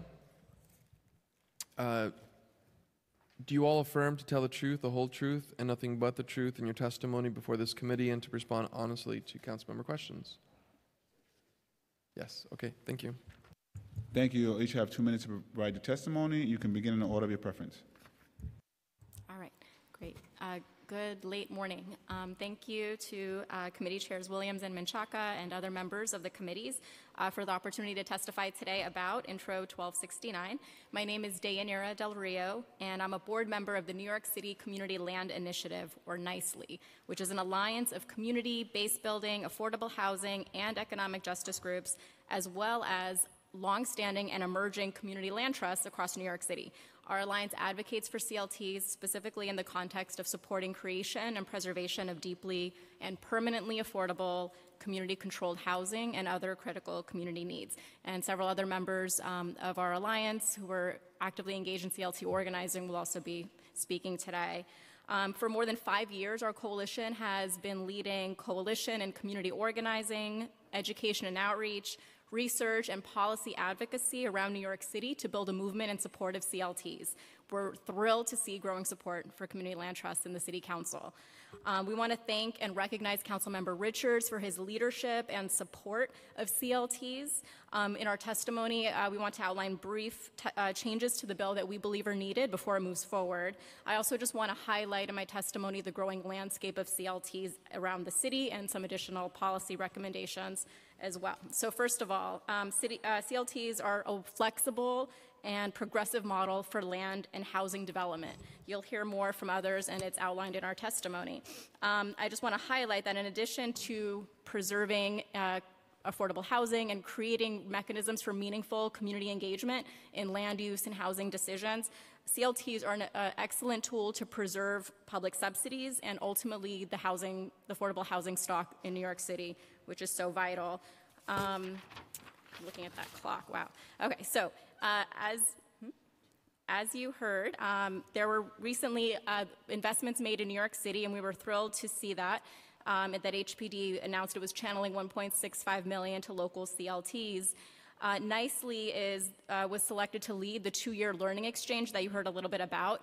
And through that, we'll be building capacity at 9 community-based organizations that are organizing CLTs. I just want to mention them. They're CAV, Organizing Asian Communities, Community Solutions in Brownsville, Faith in New York, working with Northern Manhattan, is not for sale. In the Bronx, there's the Mary Mitchell Center, Mott Haven, Port Morris Community Land Stewards, We Stay, Nos Quedamos, and the Northwest Bronx Community and Clergy Coalition. And finally, in Staten Island, the Northfield LDC, working with a coalition as well. So I just want to underscore there's a growing range of groups around New York City that are pursuing CLTs, not just for affordable housing, but also for commercial and community space, for green open space, and many other purposes. And again, one of the benefits of the CLT model is that it's very flexible and can be used in different ways to meet the needs that are identified by community residents themselves and to achieve cross subsidies and more. Going to have to ask you to... Okay. Just one last thing I want to say is that the bill, we're excited about that being a first step, and we understand it's essentially a conversation starter. But we just want to encourage the City Council in pursuing legislation to advance CLTs, to prioritize deep affordability, and also to make sure that CLTs really maintain and are defined by their community control, which is just fundamental. So thank you so much. Thank you very much. Hi, good morning. My name is Jenny Action. I work at Picture the Homeless, and I'm testifying today in my capacity as the Policy Committee Co-Chair at NYCC. First of all, thank you all so much for having this hearing. This is a really great opportunity to talk about issues that are so important to so many communities around New York City. So first things first, just wanted to testify a little bit about Intro 1269. Echoing Day's comments, this is a really amazing starting point. And we are really excited to work with you on a whole range of policy initiatives to support the growth of CLTs. We think this is a great first step. With that in mind, we just had a couple of suggestions on how we could expand or improve the basis established in 1269. 2 of the major points that we wanted to introduce. The first is we would really like to see the definition of CLT expanded to really reflect the unique stewardship that a CLT provides. Specifically, we'd like to see references made to the governance structure of CLTs and to the need for community control within that model. There's great definitions. We've submitted some as part of this testimony. There's also a federal definition that's worth a glance, so we really recommend looking to those. The second piece, we always would like to see these tools used to expand and deepen affordability in New York City. Right now, the bill defines qualifying households as those earning up to 165% of the AMI. And while we understand why that's the case, we would like to see the regulatory agreements that come out of this legislation really tie benefits to developers or to the projects to the benefits for New York City. We think that the Article 11 HDC tax exemption is a really great model, focused on the viability of the project and basing the incentives on that viability. And so we would like to see that reflected in future reg agreements. Last thing, we have a list of 2017-2018 policy recommendations that our committee thinks are really important.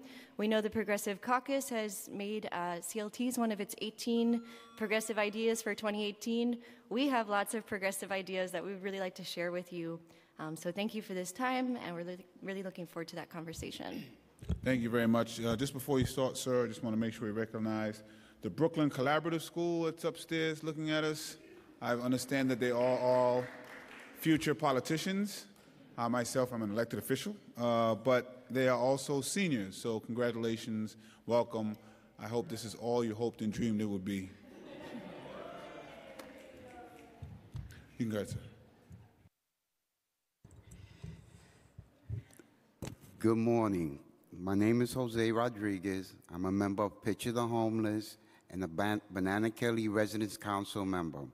I want to thank, first of all, Melissa Mark Vivarito for supporting the East Harlem El Barrio Community Land Trust and the Progressive Caucus of the City Council for making this a priority in 2018. I'm excited to see interest in community land trusts and HPD and the City Council. PTH has been working for many years promoting CLTs, understanding the potential for making a major shift in displacement and gentrification policies.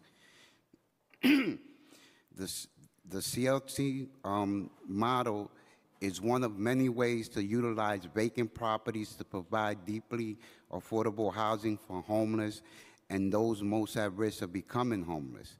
The Housing Not Warehousing Act is another way. By having a yearly count on vacant properties and recommendations attached for housing of all city, state, and federal properties.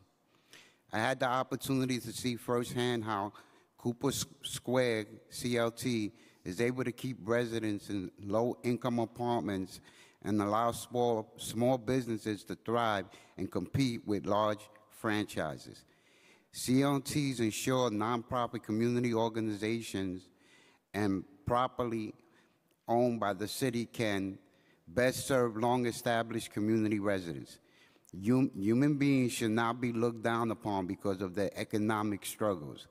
Everyone should be able to have basic needs like a roof over their head, food, and opportunity to pursue the things in life that make them happy. Every single property that is vacant or mismanaged, well, I'll go to the acts. With respect to this bill, Picture the Homeless is asking language recommending that CLT and MHA's housing models get first priority disposition for city, state, and federal vacant and mismanaged properties. Language to the definition of CLT that clarifies those CLTs should be strictly nonprofit entities with missions to keep housing out of the speculative market for life. This bill is an important first step, and we have a lot more work to do. Picture the Homeless is looking forward to continuing the work with you on CLT and other solutions to the homeless crisis. Thank you. Good morning. My name is Leo Goldberg. I'm Senior Policy Associate at the Center for New York City Neighborhoods. The center promotes and protects... I'm sorry, what's your name? Leo Goldberg. You're standing in for Christy Peel. That's right. All right, can we get him to fill out a card, please? All right, thank you. The center promotes and protects affordable homeownership in New York and meets the diverse need of homeowners throughout New York State by offering free, high-quality housing services. Since our founding in 2008, our network has assisted over 40,000 homeowners. CLTs are great vehicles for expanding affordable homeownership in addition to their use on rental housing and public space, community gardens, etc. Unlike traditional subsidized homeownership programs, public investments in CLT homes are recycled from one homeowner to the next. They are not lost when the homeowner sells, perhaps a windfall profit. CLTs also act as stewards not only of land and property, but also of homeowners and communities' well-being. In addition to pre-purchase education, CLTs can provide homeowners with financial literacy training, assistance with repairs, and financial oversight and support to prevent foreclosures.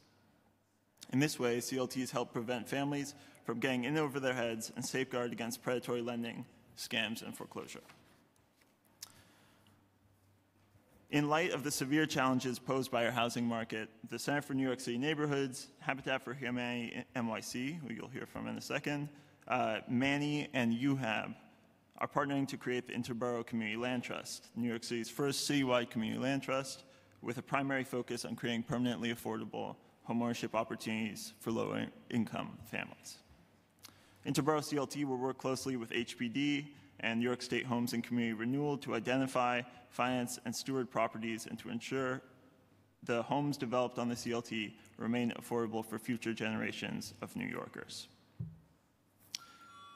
This bill is an important first step in identifying CLTs as an entity that the city can do business with, and we look forward to working with the committee on strengthening the bill, strengthening its definition of what a CLT is, and making sure that the types of regulatory agreements that result from it are useful to CLTs and allow for their growth and expansion. We think that particularly for homeownership, the bill is important because not all homeownership projects will be eligible for an Article 11 tax exemption, and there will have to be new kinds of regulatory agreements with single-family homes on community land trusts, which we identify as a viable type of housing on community land trusts, especially in low-rise neighborhoods in Queens, Brooklyn, the Bronx, and elsewhere. Thank you. Good morning. My name is Matt Dunbar. I'm the Vice President of Government Relations and Advocacy with Habitat for Humanity New York City. I want to thank the chairs and Councilman Richards for introducing the bill, as well as for HPD for all the work that they've done so far on community land trusts. And we really appreciate and look forward to continuing partnering and developing the model and its success in New York City. We are, as Leo mentioned, are members of the Interborough Community Land Trust, and I just wanted to highlight a very real way in which this bill, which we support and have suggested changes within our written testimony to make it stronger. But I wanted to highlight one of the purposes of this bill, which of course, as Leo mentioned and everybody here mentioned, is the first step in getting community land trusts mentioned in the administrative code, because community land trusts are not mentioned on the state or local level. So this is that first step, which is great. But what it also accomplishes is by entering into a regulatory agreement with the community land trust on the land that has all of the housing on it, it provides a stronger level of restriction for the homes, but it also will provide an opportunity for tax relief for homeowners, in which case their tax exemptions or abatements may run out. And the reason why I bring this up is because Habitat for Humanity New York City has built, rehabbed, and repaired over 650 homes in New York City. But many of those are vulnerable to being lost to the open market, as they have been built with evaporating mortgage restrictions and have limited tax relief built in, many of which are within 20 years. So once those homes are sold, those are lost to affordability. But by partnering with a land trust, it strengthens and extends the affordability for 99 years and is renewable. But in those circumstances, when the tax abatements run out, they may be vulnerable to be taxed at market rate. And the city's ability to provide real fair assessment so that the tax assessments for a homeowner would actually reflect what they can be sold for is a regulatory agreement. So by having that CLT underneath, say, a single-family home, when their tax abatement runs out, even though they're restricted to sell it at a low-income price, they will receive benefits rather than seeing their houses being taxed at market rate.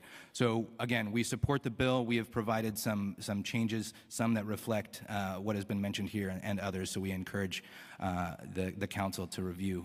And so thank you so much for your for the time and opportunity to testify. Thank you.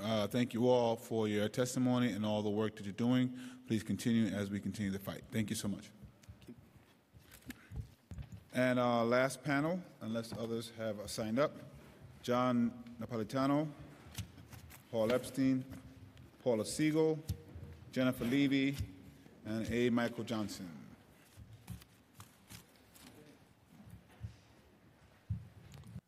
Collaborative.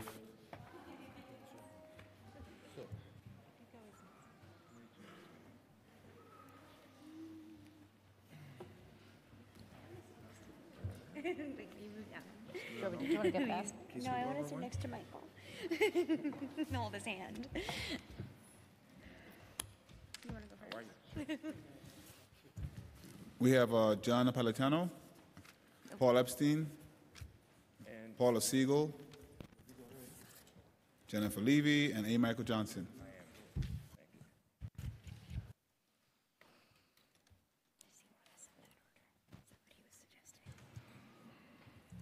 So let's, we are going to swear you all in. Okay, do you affirm to tell the truth, the whole truth, and nothing but the truth in your testimony before this committee, and to respond honestly to councilmember questions today? Yes, wonderful. Thank you. You each have 2 minutes to provide your testimony. You can begin in the order of your preference. Good afternoon, and thank you for the opportunity to speak this morning. Afternoon. My name is John Napolitano, and I offer this written testimony in support of Community Solutions and our local initiative, the Brownsville Partnership, on the intent behind City Council Bill, Intro Bill 1269. All power comes from the land, while all absolute power comes from God. These prophetic words spoken by Charles Sherrod in the movie Arc of Justice serves as the spark of the Community Land Trust movement that began nearly 50 years ago.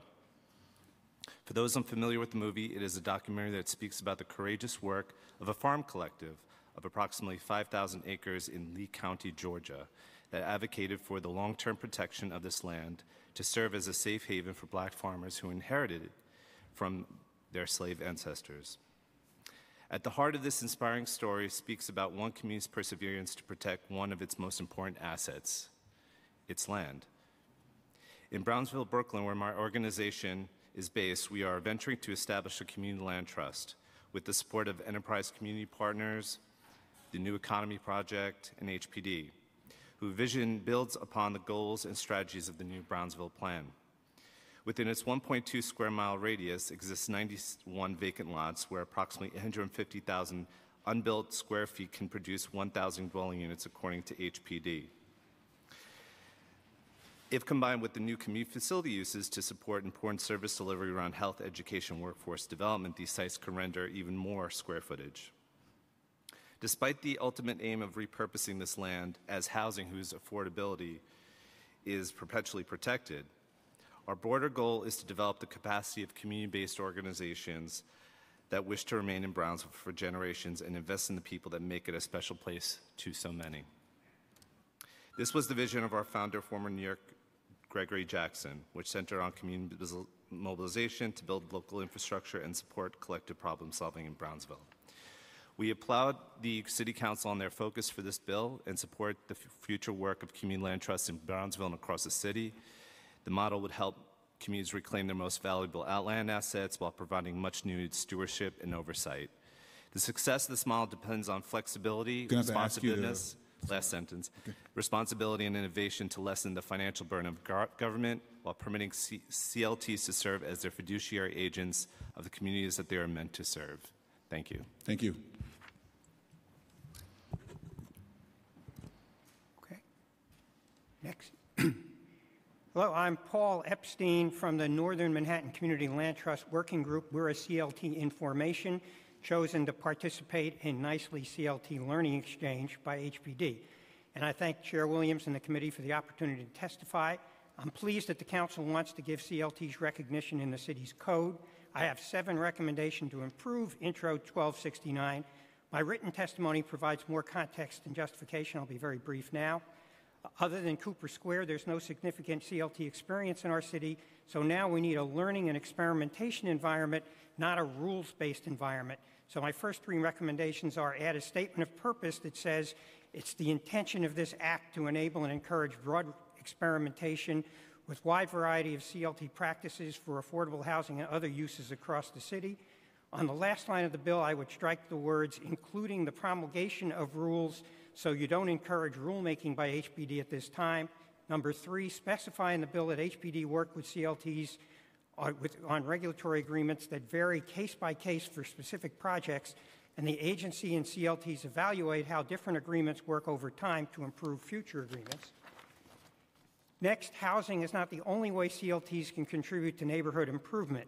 There are a lot of other ways, and in Northern Manhattan, we would probably want to also help small businesses, performing arts organizations, and other ways. So recommendations 4 and 5 do not limit CLTs to housing, add to the end of the definition, and for other community benefits. Recommendation 5 acknowledged in the bill that CLTs may sometimes allow projects that involve higher user costs beyond affordability to cross-subsidize affordable housing for financial stability.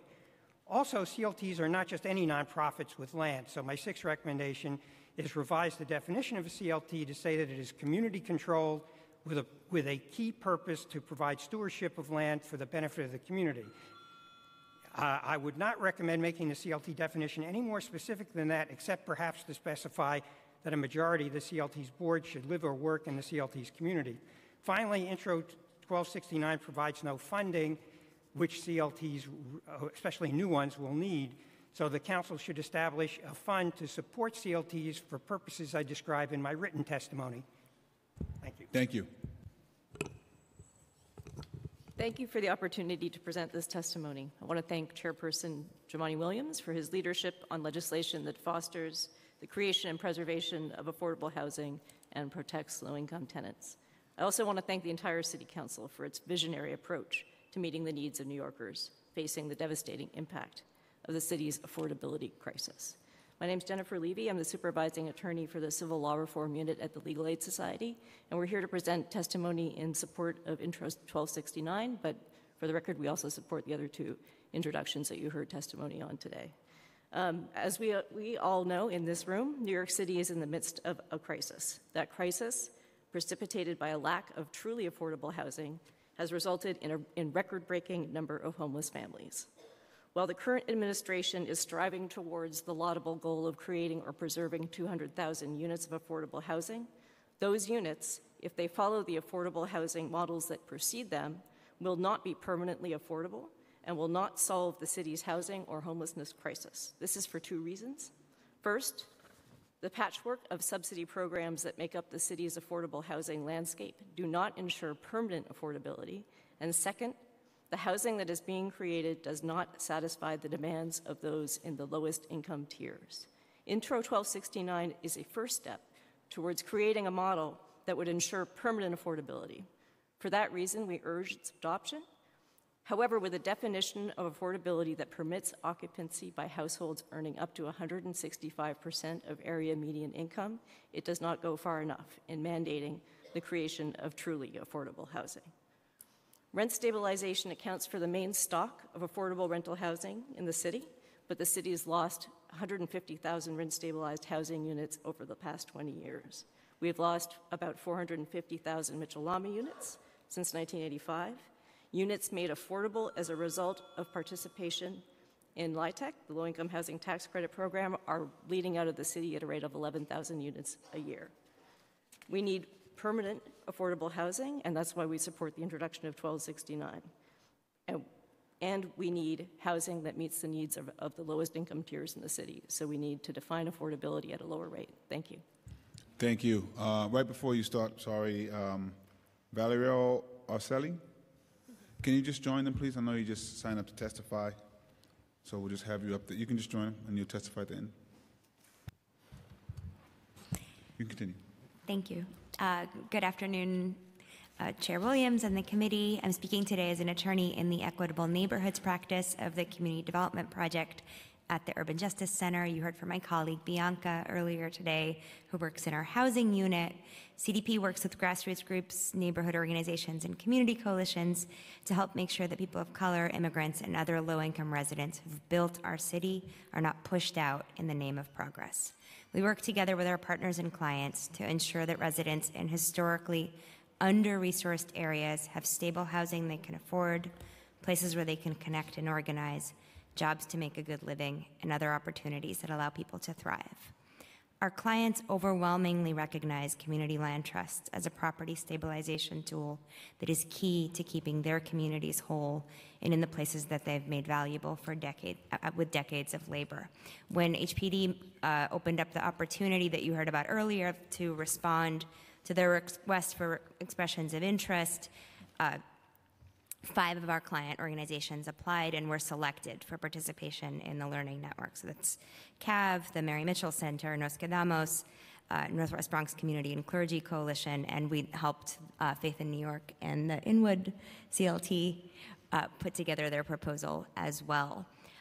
We want to thank the committee and Councilmember Richards for their leadership in putting CLTs on the city agency's agendas and for paving the route to collaboration. You heard a little bit from my colleague Jennifer Levy about the bleeding of affordable housing in New York City. CLTs, on the other hand, allow community members and city agencies to explicitly contract for stewardship and to plan for what happens when regulatory agreements expire, for when rent laws are changed, or for even when the CLT itself is no longer operating. Those are all terms that can be carefully drafted and included in ground leases that can also include reverter provisions that direct what will happen to properties on the CLT if the CLT itself is no longer able to steward, and allow us to decide at the outset to protect properties from the open market for perpetuity, for the duration. The bill before you is great, but it doesn't go far enough to build a solid foundation. My written testimony makes recommendations for changing existing programs in small ways that will really make a big difference, specifically altering how HPD issues its requests for proposals and requests for qualifications, expanding the purview of the bill to include agencies beyond housing preservation and development, and directing HPD to open the third-party transfer program to CLTs and to prioritize development teams that include a CLT in that program. Thank you so much. Good afternoon. My name is Michael Johnson, and I thank you for the opportunity to testify in front of this council and this chair, and as a member of the board of directors for South Bronx-based Community Land Trust, the Mount Haven Port Morris Community Land Stewards, and a board member of the New York City Community Land Initiative. I'm here to testify in support of Intro 1269 to extend its scope and to ask for its scope to be extended to be more comprehensive, and particularly in line with suggestions put forth by Nicely's testimony that you heard earlier. My community in the South Bronx and Mount Haven, Port Morris, is diverse and vibrant and struggling to overcome decades of environmental injustice, economic neglect that has caused the high rates of asthma and diabetes and obesity in the country. Our community is currently ranked as the worst New York City community in which to raise children based on indicators such as health, education, and economic security. Our community is now also fortifying itself against the loss of culture in the face of hyper-gentrification, where more than 24 new luxury developments are either near completion or have building permits that are being placed in a community in which 38% of its residents and 49% of its children live in poverty. It is for these reasons we formed a community land trust about 2.5 years ago as a natural opposing force to unchecked real estate speculation and a vital tool in which to create true community engagement and empowerment and stewardship of local resources. We have looked at this opportunity to create a CLT as the natural opposing force to this real estate speculation that's hitting our community. As the only thing that we can see that can help make sure that publicly owned spaces and places can be owned and stewarded by the community in perpetuity. Again, thank you for the opportunity to give my testimony. Thank you very much. Mr. Is it O'Reilly? How do you pronounce your name?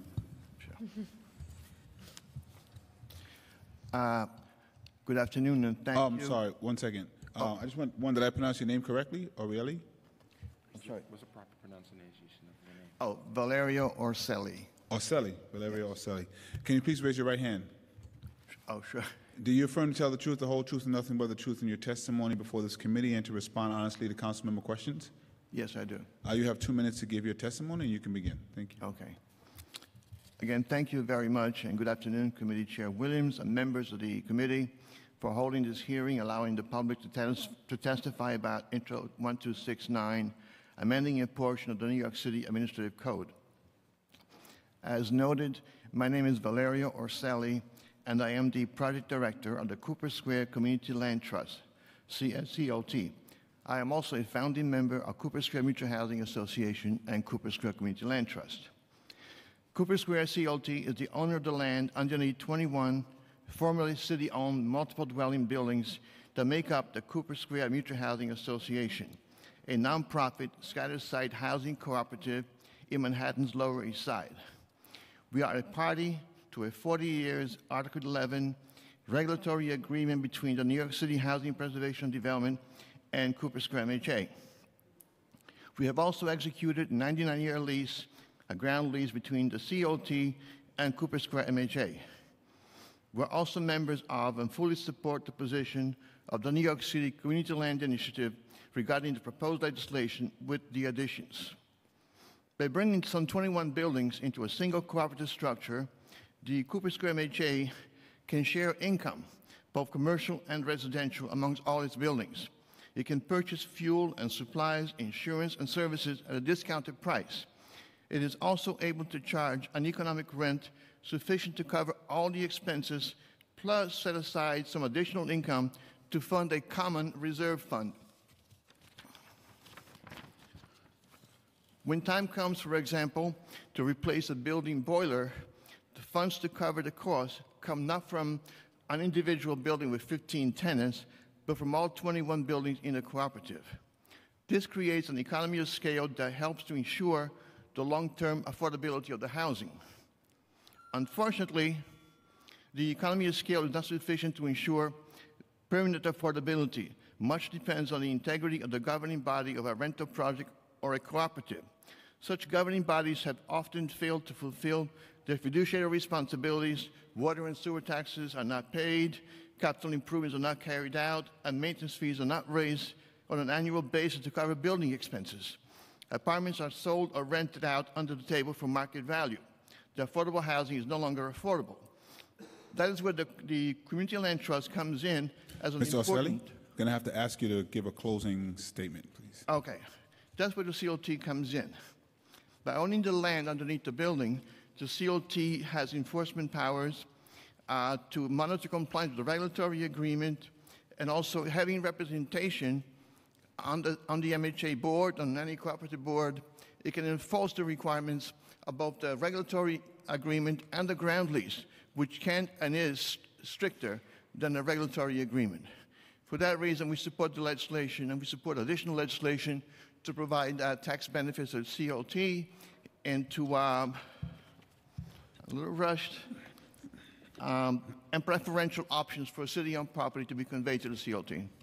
Thank you very much for all your testimonies. Just one quick question, I think for you, Mr. Oselli, and for Mr. Epstein in particular.